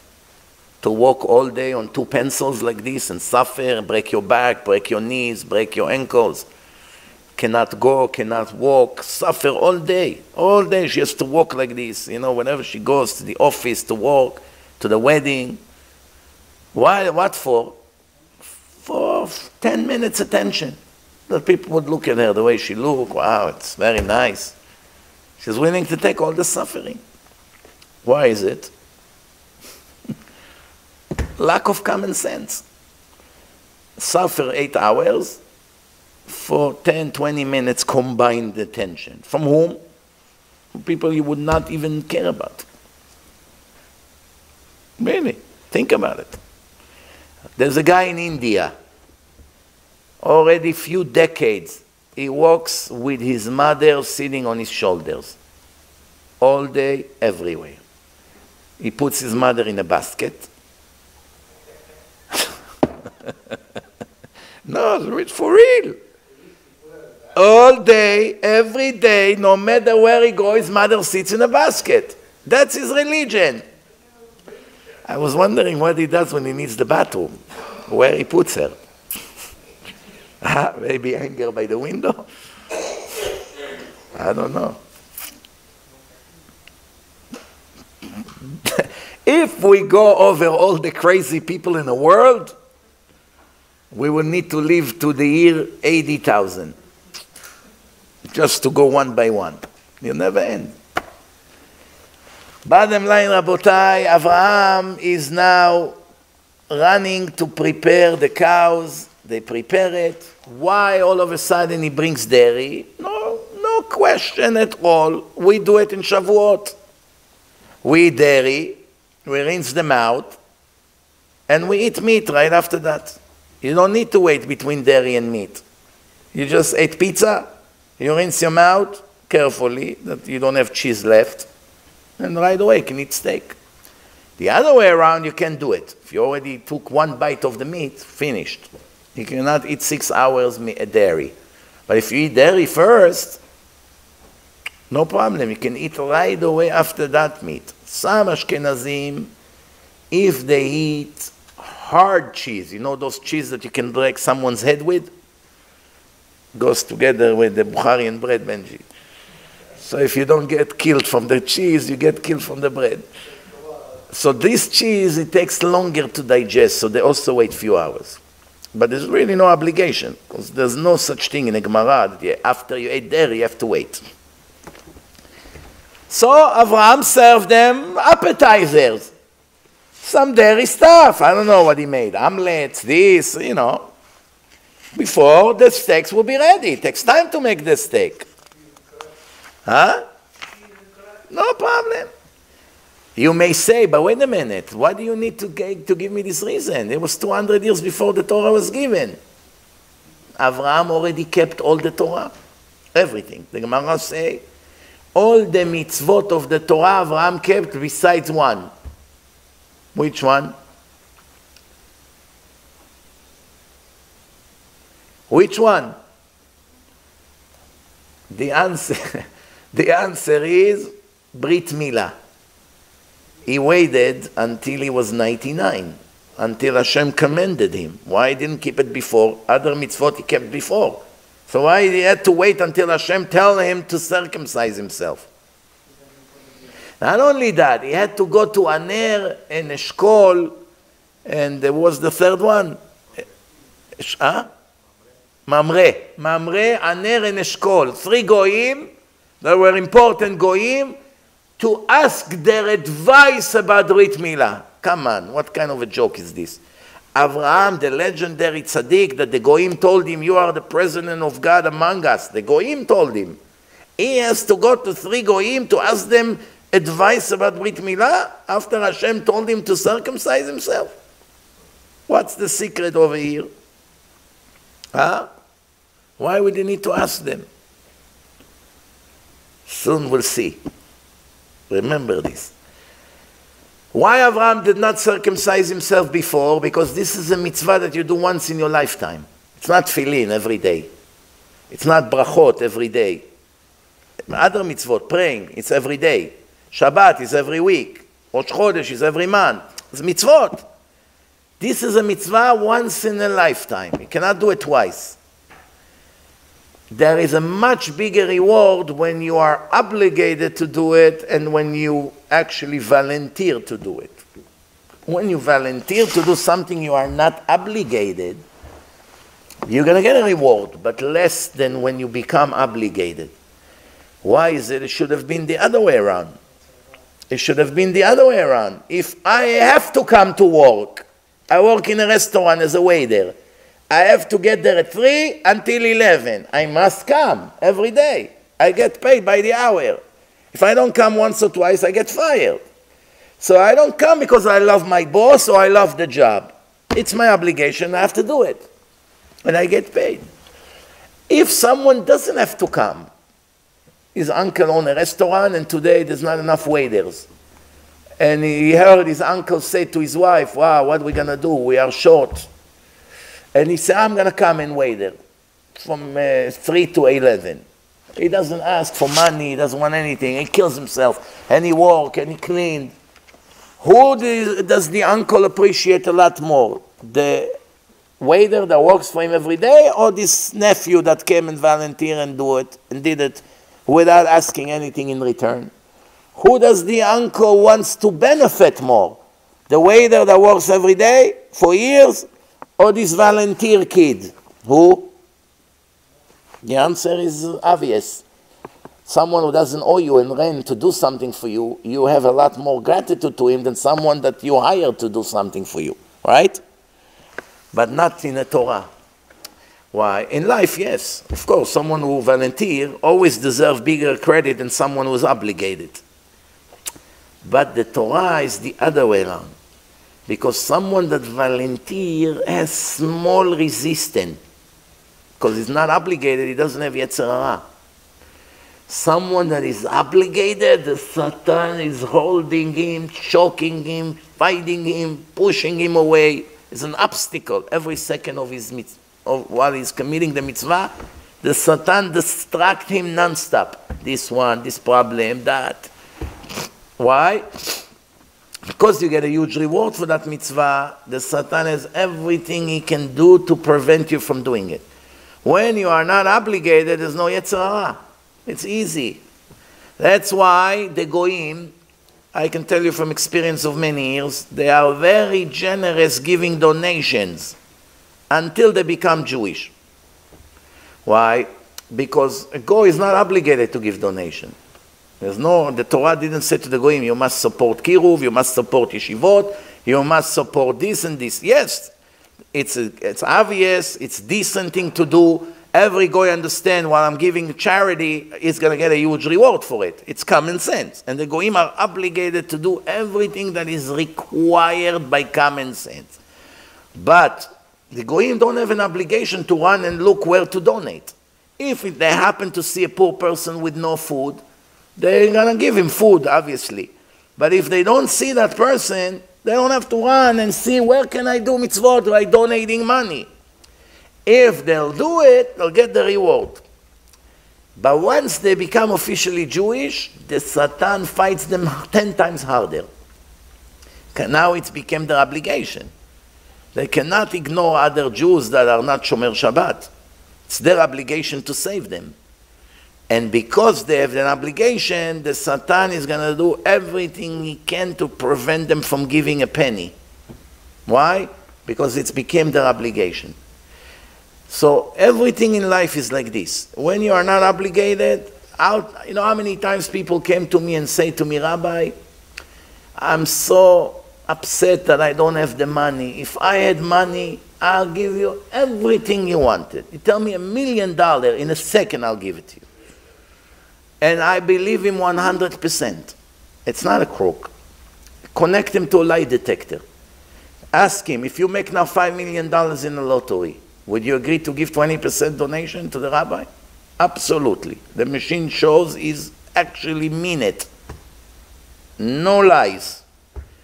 Give him the 5 million when he wins it next week, and now comes to him and says, what about what you promised? 0 you get. Not even 5,000 you won't get. What happened? He didn't lie. A week ago we checked him by a lie detector. A week ago he had no money to give. It wasn't a practical mitzvah, hypothetically speaking. His good inclination told him, wow, if you had the money you should have done this and this and that. Now when he finally got the money and it became an obligation to give, now comes the Satan and does everything he can to tighten his heart from preventing him to do the mitzvah. When it becomes practical, comes the Yetzer Hara. When there's no Yetzer Hara, you think, oh, if I had the money that this billionaire had, you know how much I would do so much more than him? I would give here, and I support them, and I will help them, and I will help them. How can it be he's not running to offer help? You are 100% right, because right now you don't have the test. So you see it with clear eyes, because you don't have resistance. He is choked right now. The Satan is occupying every inch of him. This is the secret of life. The more obligated you are, the harder it is to do. The more obligated you are, the harder it is to do. That's why Abraham said, if I'm going to do it now, I get a small reward. It's not an obligation. Once it becomes an obligation, comes the Yetzer Hara. You're 99. What happens if you die? You're going to have pain. How are you going to have guests? All this voice that you hear inside your head, who is talking to you? Every time you want to do something in life, good or bad, you have a conversation in your head. Should I go? Should I wake up now? Should I sleep another half an hour? What will it give me an extra half an hour? Why should I go to the minyan at 8 o'clock if there is one next door, 7:30? What would I gain? Then comes the other voice. What do you mean? You're going to be refreshed all day. You're not going to yawn. You'll focus. You'll learn better. What is this conversation in your head? Here, somebody comes to the synagogue. Help me out. I'm collecting for poor family. The debate begins in your mind. How much should I give him? Should I give him $5? It's a shame. $5 for poor family. Make it 50. What? 50? They should go to work. What? I'm going to work. I should give them 50 now? What is this? 5, it's good enough. If everyone will give 50, they'll make a lot of money. I have to support them. All this conversation in your head. What is it? Did you ever wonder? Who's speaking? Where are all these voices coming from? These voices are called the Satan. The evil inclination and the angel of death are all one. It's one entity that is divided to 3. One is the evil inclination that instigates all the time for you to make sins or to always do less than what you want to do. And it's the Satan who comes and tell about you to Hashem, look at this guy, look at this wicked person, look what he does, look what she does. And that's the executor as well. When the time comes, he gets the note, go and collect the soul of this guy or that one. So we move on. So now they say to Abraham, Abraham is serving them. Abraham, the billionaire, the most important person in the world, is serving 3 Arabs, idol worshippers that showed up out of nowhere. He's the waiter. I want you to go to the house of Bill Gates or the other billionaire, whatever. Walk in and say, listen, and you're all full of dust, dirty from the way, sweating, look like homeless basically. You walk into his house, hi, can you make for us something to eat? Of course. Silvia, ¿cómo estás? Por favor. Ándale, ándale. Give them something to eat. Bring them some nachos, some steak, whatever. Imagine he comes, he puts his apron. What should I cook for you? How do you like your steak? Well done, medium rare. Would you like French fries? Would you like mashed potato? Should I cut you some Israeli salads? You wouldn't believe what's going on. You're Mr. Gay? No, it cannot be. You'll never believe it. Imagine the entire time serving you, collecting, bringing a new... what would you like? Would you like this? You like that? You wouldn't be able to enjoy the meal. When I went to Panama, I was invited to a very rich person's, to the meal. They have a round table over there. Round table. In the middle of the table, a part of the table is turning around. You push it, and it turns around, like a wheel. It's an unbelievable idea. You don't have to beg. Pass me the hummus, pass me the salad, and you wait. Well, why it's all the way there? Everyone roll it, and it goes to all the people around. It comes to you, you take, move it, push it to the next person. Very, very good idea. First time I ever saw it. Problem over there, I couldn't eat. There were 6 Spanish servants. Panama. Señor, señor, señor, señor, señor, señor, por favor, señor. Señor. This, you drink water right away. He takes it, puts new one. You can enjoy the meal. Too much they are trying. Okay, put whatever and go. No. They're afraid of the boss, the patron. They're afraid. So they have to serve you, but it becomes irritating. Now imagine if the owner is serving you. You don't feel comfortable. Imagine you come to the house of Chacham Ovadia Yosef, and he makes you a bagel. Put it in a toaster, take the lax, put it for you, that, serve you the plate. You won't enjoy the meal. Rabbi, I feel not comfortable. I don't feel comfortable. I remember when Rabbi Aderet used to live in Monsey many years ago. We were almost basically neighbors. We lived 2 blocks away. I used to go to him almost every day, during the day, in the middle of the day. Many times when I came there, there was one homeless man with a lot of bags, with his head like this, with sunglasses. You can never see his eyes. His eyes was always hidden. Almost every time I went there, he came to eat. And Rabbi Aderet, the big rabbi, is serving these homeless, making him food. Shmuel, if I remember, his name was Shmuel. Shmuel, what should I make you? You like bagel? You like spaghetti? You like rice? You want this? You want chicken? Serving him. I said to myself, the chutzpah this homeless has. On a daily basis, every day, lunch. One time I said to him, Rabbi, what's the pshat here that you keep serving this man? He said, well, how do you know? Maybe it's Eliyahu Hanavi coming to test me now like this. Maybe it's Eliyahu Hanavi. Could be. The Gemara says Eliyahu Hanavi sometimes come to you and test you. You don't know it was him. If it happened to me once in my life that Eliyahu Hanavi came to me, who knows where it was? I told you once the story. If it was him, there is a chance. When was it? Remember the story when I was supposed to fly to London and I'm missing my flight and I'm with 2 big suitcases and on my way to the airport to JFK, tons of traffic and I cannot make it. And I'm thinking to myself, it's okay, I'm going to park the car across the street from the terminal, paid 5 times more parking for a few days, no, whatever. But I'm still not making it. And then the guy from England said, oh, I forgot to tell you. They cancel your flight. What? Don't worry, they put you on another flight. For a minute, I was so happy. Whoa, what a miracle. Maybe I just got another hour. He said, oh, and when is the next flight? Half an hour earlier. That was the last bullet to the head. I said, oh, I might as well make a U-turn. That's it. It's not going to be Shabbaton.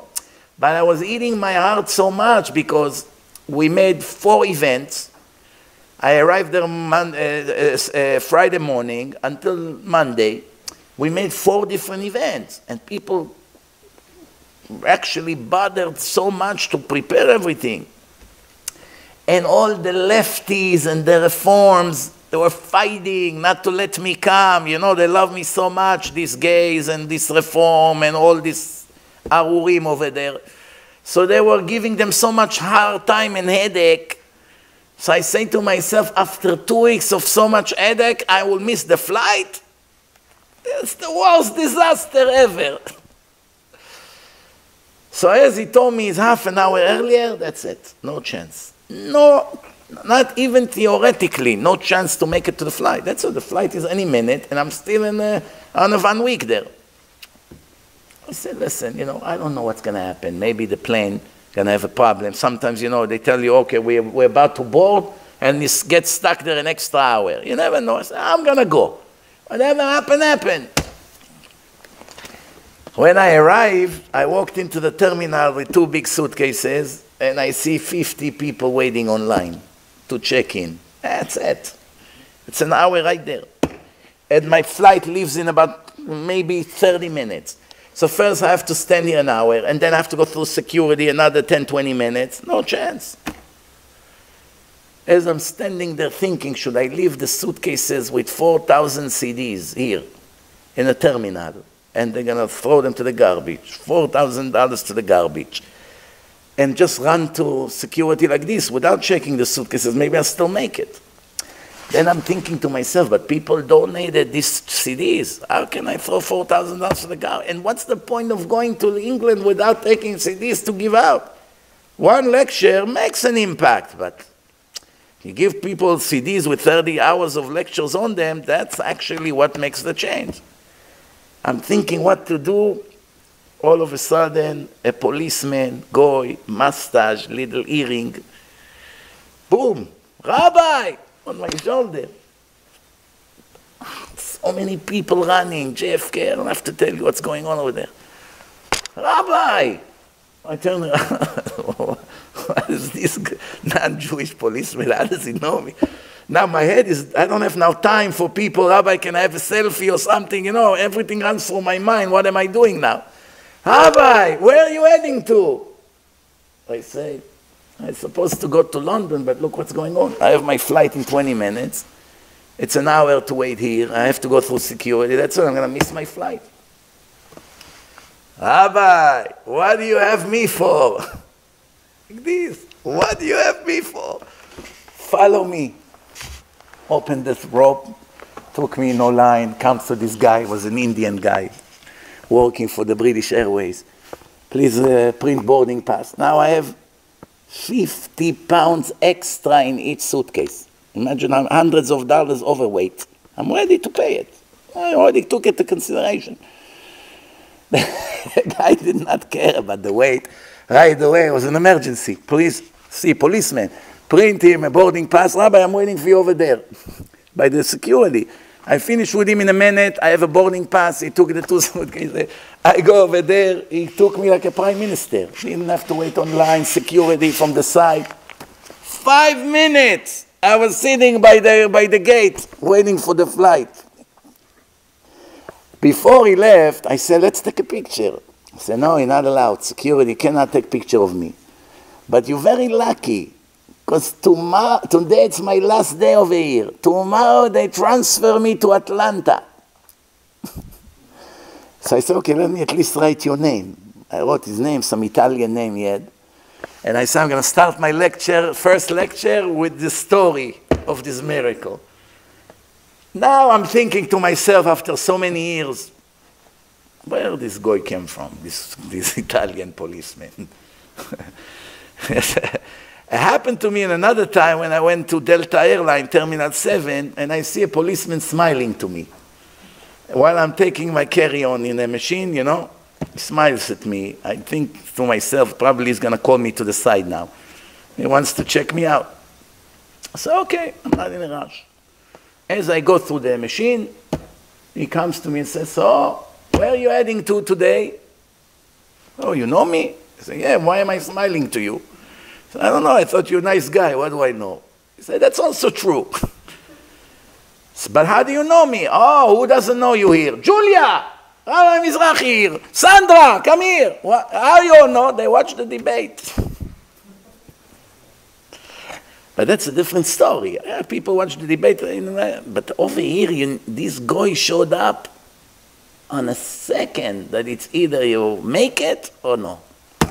If he wouldn't show up within 2 or 3 minutes, that's it, I'll give up. That's it. Why? I have to go back.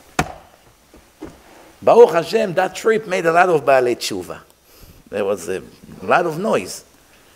But that's sometimes in Yahweh, you don't know. Hashem sends someone, a messenger, make you a miracle. You only find out when you go to the next world. Remember that policeman? There's no such person. It was Eliyahu Navi. He can come as a goy, he can come as a man, he can come in many different ways. Rabbi Akiva married Rachel. He put her in an igloo made from straw. You know the straw that you give to the horses? Those what they eat. She was a princess living in a mansion with servants, the daughter of the richest guy in Israel, Kalba Savua. She wanted Rabbi Akiva. He was 40 years old. She was a teenager. He was divorced with a kid, complete ignorant, doesn't know how to read and write, completely poor, cleaning horses for her father. Such a story. What girl, religious girl, she has to go on shidduchim, she wants this kind of guy. She saw he has shame and good manners. She liked him as a human being. She said, I will marry you in one condition, not to be with you and enjoy. I'm going to turn you into a serious Talmid Chacham. You agree to go right away to yeshiva? If you agree to become Ben Torah and go and learn Torah every day, I'll marry you. Her father cut her out, put her on a bench. She became the poorest woman on earth. And now when she was there alone, imagine there was no electric. Try to imagine, you live in a beautiful mansion right here in Beverly Hills. Servants, you eat the best food, you have a lot of nice light, oil light and all these things. You sleep in a great bed, you have a nice lake or pool. I lived the life. My father was the richest guy in Israel. All of a sudden, you move to an igloo made from straw. All you see is yellow straw. No electric, in the middle of nowhere, wind, cold, rain.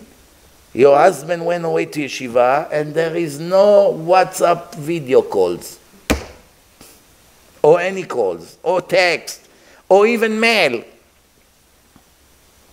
When we grew up, there was no WhatsApp, there was no text, there was no cell phones. Most of you are young here, you don't know what I'm talking about. I was born into a world with social media, with phones. When I was a kid, there was no cell phone, no internet, no laptops, no nothing basically. And only 1 out of 100 families in Israel had a rotary phone. It takes a minute to dial a number. A minute, 60 seconds. You go like this from the 9 all the way and leave. And it goes back. And many times you don't do it. Your hands comes out. You didn't have enough strength. So you have to hang up and try again. Sometimes it will take 2 minutes just to make a phone call. Rolling them like this. That's how, and most people didn't have phones. You had to go to the neighbor, give them few shekel, wait online, because all the neighbor would come. Who had phones? People that their children died in a war. So the government gave them priority, because they didn't have enough lines. There was no television. When I was a kid, there was no television. Only then they bought the first TV, and it was black and white. And they had 1 show a week. 1 show a week. It was not working 24/7, 500 channels, none of these things. It wasn't. Oh, it's already 10:20. Oh.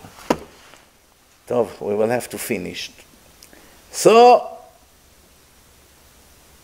Rachel is alone, and Hashem sent to her Eliyahu Navi.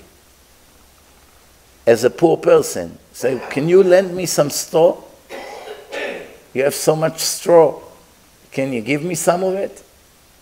Why did Hashem do it? To make you feel good. As poor as you are, there are people that are actually suffering more than you. From here you learn that other people's misery is a comfort to you. Even though it's stupid to think like this, but it's reality. Because like they say in America, misery like company, right? If you're the only one who didn't get accepted, it kills you. But if all your friends didn't get accepted, I can live with that. How does it change your future? It doesn't. Why does it help you that other people are poor? It doesn't. But it makes you feel not as bad. Why? I'm not the only one. He suffers, she suffers, everyone here suffers. We're all getting bummed. So, I can live with that. In Israel, we used to say, Tzarat Rabim Chatzi Nechama, and the teacher used to answer, Tzarat Rabim Nechama Tipshim. Tzarat Rabim, trouble of others, of many people, it's half a comfort. It's not a full comfort, but it's 50% comfort. And the teacher used to say, Mizrachi, no, it's a comfort to the full. It's very logical. Why would it comfort you that other people fail? So now you're not the only moron. There's another 5 in a class. How does it change your life? The answer is, believe it or not, you can give me all the logical reasons, and you're right, it's not going to help me in any way, but it makes you feel not as bad. Can you deny it? If you deny it, my answer to you will be from the Gemara. Hashem doesn't agree with you. Why did he send Rachel, Eliyahu Hanavi, like a poor person to beg for straw? How is it supposed to comfort her that she's so poor and there's one person that even straw he doesn't have? Okay, but it doesn't help me. I'm still miserable and alone here and poor. Once you see someone else suffer more than you, your suffering is not as hard. Meaning you have a gratitude to Hashem. Thank you that I'm not like this. Once you already have the gratitude, thank you, it's not only me. Thank you, I'm not like this. Thank you that I'm not the worst. It could have been worse. You already get spiritual energy to fight your problem, or to have more hope for the future. Hope for the future. I would like to finish, tomorrow in Brooklyn I will finish the rest, but I would like to finish now. And the angels are about to tell Abraham that he's going to have his own child. Remember, he's 99 years old, and his wife is 10 years younger than him. When they will have the baby, she will be 90 and he will be 100. How many years they've been married? How many years?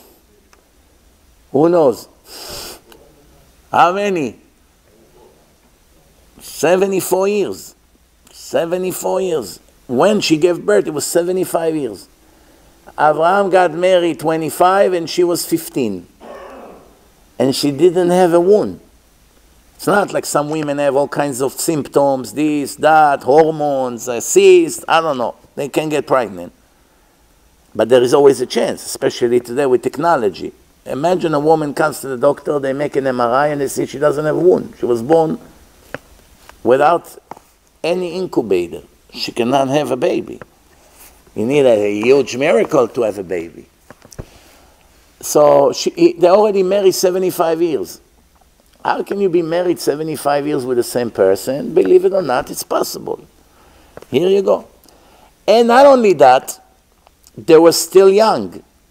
He was still handsome and she was the most pretty woman in the whole world. Remember, there was no old age yet. Nobody got sick. Nobody got old. You look like you're 20. Avraham and Yitzchak look exactly the same. Nobody knows who's the father, who's the son. Avraham asked Hashem to make the fathers look different than the kids. And that's when Hashem brought aging to the world. Yaakov asked Hashem that people will be sick before they die. They will have a grace period of time to prepare for the dead that they can repent.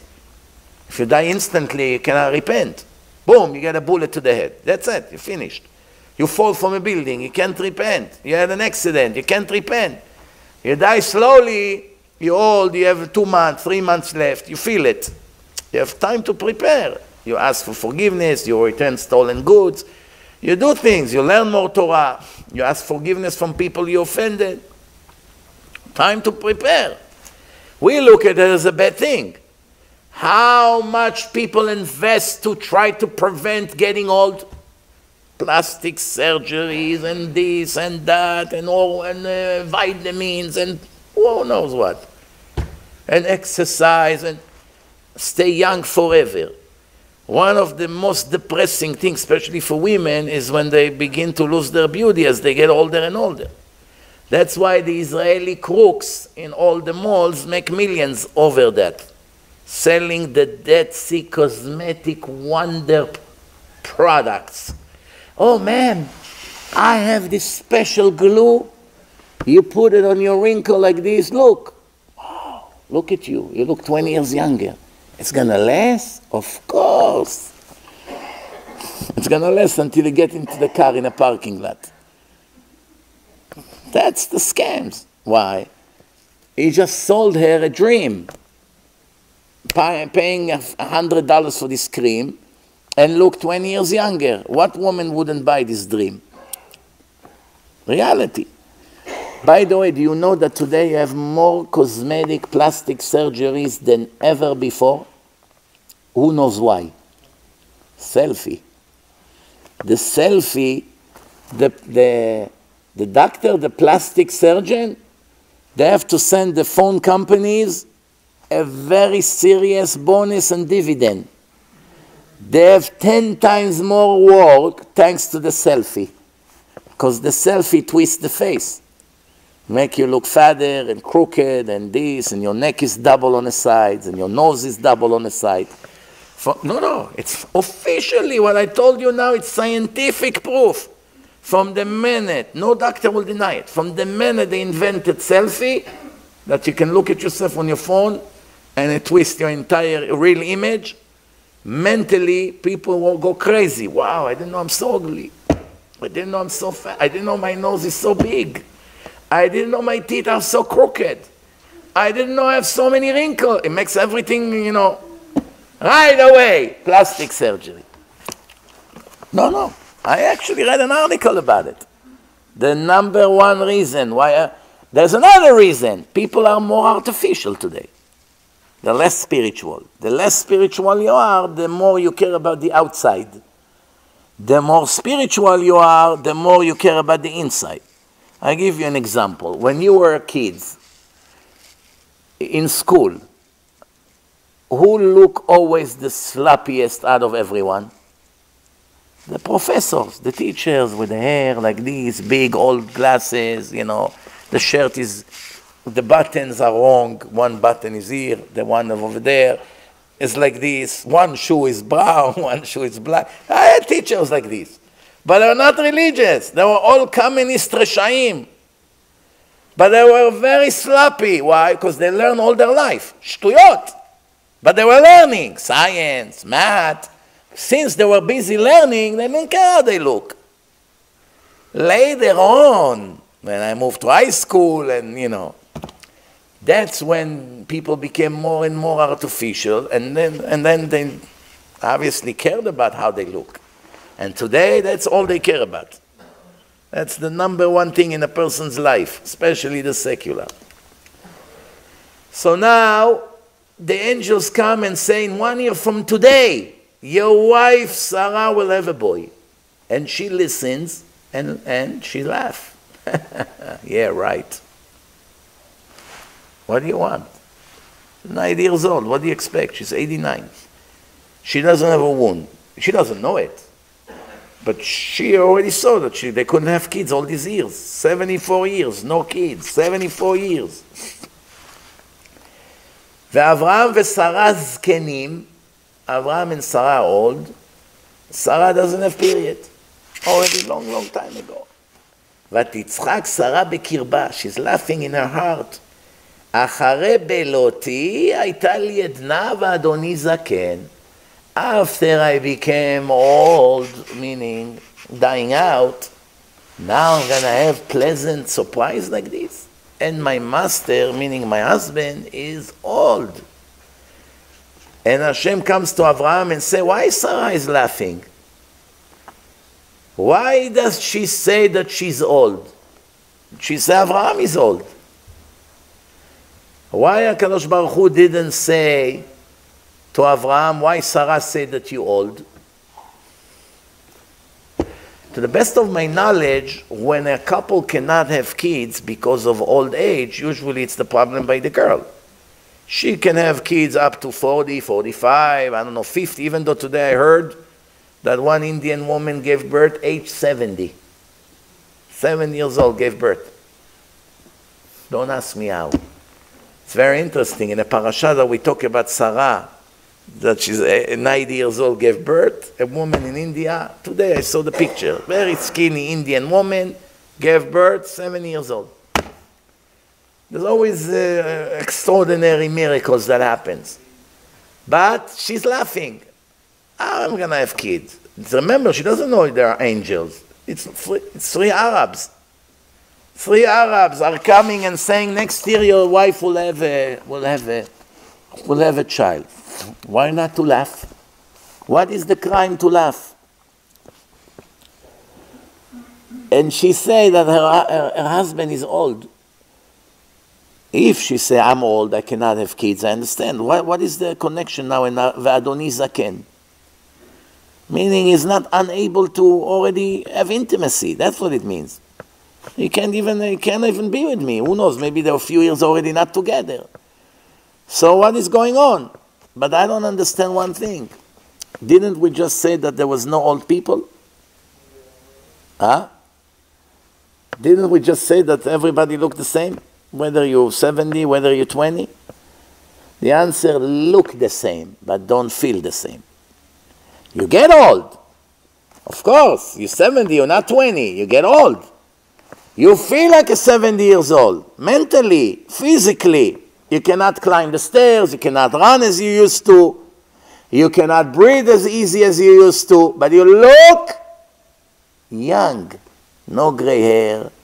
No wrinkles. Nothing. You look like a father. No difference. You and him look alike. You understand, Rabotai? So now she said that she's old and her husband is old. And Hashem comes to Abraham and say, we almost finished, 2 minutes. And she said that I cannot have kids. She's laughing, and Hashem comes to Abraham to complain. Why she's laughing? But he doesn't tell Abraham that she said that you are old. It's a big sin to instigate between husband and wife. If a wife come to you and complain about her husband, and then the husband come and say, well, what did she say about me? You're not allowed to say, oh, my husband is so boring. He's so tired all the time. He's always on his phone. He's so stingy. Every day check my credit card bill. I can't have it anymore. He never helped me. He doesn't help me with the kids. What did she say about you? That you're so generous. You're such a great husband. You're such a hard-working guy. She loves you so much. That's what she said? Yes. All lies. You did a mitzvah or a sin? You committed a sin or no? Mitzvah. I want to ask you a question. Did Hashem actually lie? Or he twisted the story a little bit? I don't see where Hashem actually lied here. He didn't lie. She said, Achare beloti hayta li edna. So she actually said, I'm old now. How can I have this pleasant surprise now? So she actually said that she's old. She also said that Abraham is old. And Hashem only told him half of the story. He didn't lie. He said, why is she saying that she's old? Why would Hashem also say that she also say you are old? To cause a grief between them? Even people understand that it's not a good thing to do. Why you generate information? Hashem said half of the story. She said that she's old. She also say you old, but I don't want to say this. Bottom line, Rabotai, these angels, when Hashem said and say that Sarah was laughing, she denied it. ותכחש שרה לאמור, לא צחקתי. I didn't lie. כי יראה, she was afraid to admit that she laughed. And Hashem said to her, no, you did laugh. These angels, tomorrow, it's part 2 of this lecture, they're now going to destroy the Sodom and Gomorrah people. That's a beautiful lecture waiting for tomorrow night. I wanted to do it tonight, but time is flying. But I will finish with a question. It sounds like a little girl from school. You know, you have a little girl. She's 5 years old. Sarale, why did you say that you didn't take the candy? I didn't say. No, yes, you did. No, I didn't. What is this? That's what the Torah has to tell us now. What do you learn? You know, remember, every word in the Torah, it's a school for life. Not just a lecture. School for entire life. Let's see who's clever here. What do you learn from this verse? What do you learn? Now in every day of your life from now on. Why people lie? One of the reasons is because they are embarrassed. The shame. It's such a pain that people are willing to do everything to prevent the shame. If they can prevent it with a quick lie and it worked, and nobody knows it was you, wonderful, I just saved the shame. If they cannot lie, meaning there was a camera or witnesses, they will give any amount of money to prevent them 1 minute shame. Anything. They come to the witnesses, listen, I give each one of you $1,000, please don't say it was me. No, what $1,000? Forget, you want us to get into trouble? Okay, I give you 5,000 each. Why is he so generous all of a sudden? Usually stingy. He's willing to give his life not to get the shame.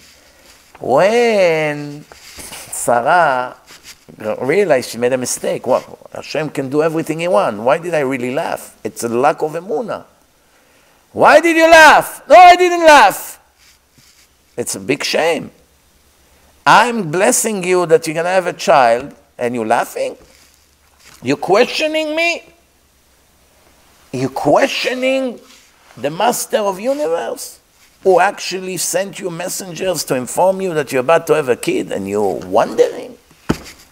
Meaning, it's similar to those from the university. Everything they have to explain with human logic. Scientifically, Rabbi. Prove it scientifically. If not, I don't follow anything. That's why I make Torah and Science, Life After Death, all these scientific films. Purpose of life. What for? For those academic, the thing, everything has to be proven scientifically in order for me to make changes in my life. A real kosher person does not need any proof. Once I know Hashem gave us the Torah in a public event in front of millions of witnesses, and from then on it moved from father to son all over the world. Everybody gets it from the one before and one before. That's it. That's the best proof. I don't need now to go and examine it based on the scientific proof and what the discovery and all that and the doctors and the scientists. This is for low-level people. They think they are great, doctors, professors. They are the lowest level people. A little Moroccan or Bukharian woman sitting in a market cleaning parsley and cooking ashpolo, and every second think about Hashem and knows everything is from Him and live with simple faith. Is 1,000,000 times better than this academic scientist, Nobel Prize winner. He cannot be 1% of the simple, ordinary people with emunah. Yes, even goyim. Some goyim have strong emunah in Hashem. 100%. I'll never forget, we went to buy one time something from an Arab, and altogether in shkalim was $500. You have to pay him 2 weeks before you actually deliver. So the guy said to him, "You're going to deliver the goods?" I wasn't worried, because he called Amex and cancel it. But the Israeli guy that was with me, he doesn't know what credit card is, doesn't even have a smartphone. So he was worried. So he said to the Arab, you're going to actually deliver the good? He gave him such a look. What do you think, I'm a thief? Don't you think I'm afraid from Allah? I'm going to steal? You're out of your mind? What do you think, in order for me to make money, I have to be a thief? To be a killer, no problem. But to be a thief, a second later he started to pray over there on the floor. So I say to the guy, if you ask me, who should I lay money up front? To this Arab Hamasnik, radical Muslim, or to Itzik, the Israeli professor from the university, the gay?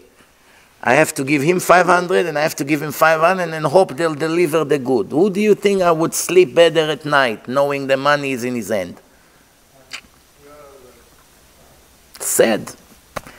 Because this Arab, even though he follow Quran, and Quran is not from God, and Muhammad is not a prophet, but in his mind it is. And in his mind he's afraid of God because he knows you should not steal. One thing I don't understand is, next to it says you should not kill. Why this part, I don't know, maybe didn't come to the class. They skip a class, I don't know. Why they support terror, why they support murder. That's another lecture. Bezrat Hashem, we'll see you tomorrow in Brooklyn, 8 p.m. Baruch Adonai Leolam, אמן ואמן. רבי חנניה בן הקשיא אומר, רצה הקדוש ברוך הוא לזכות את ישראל.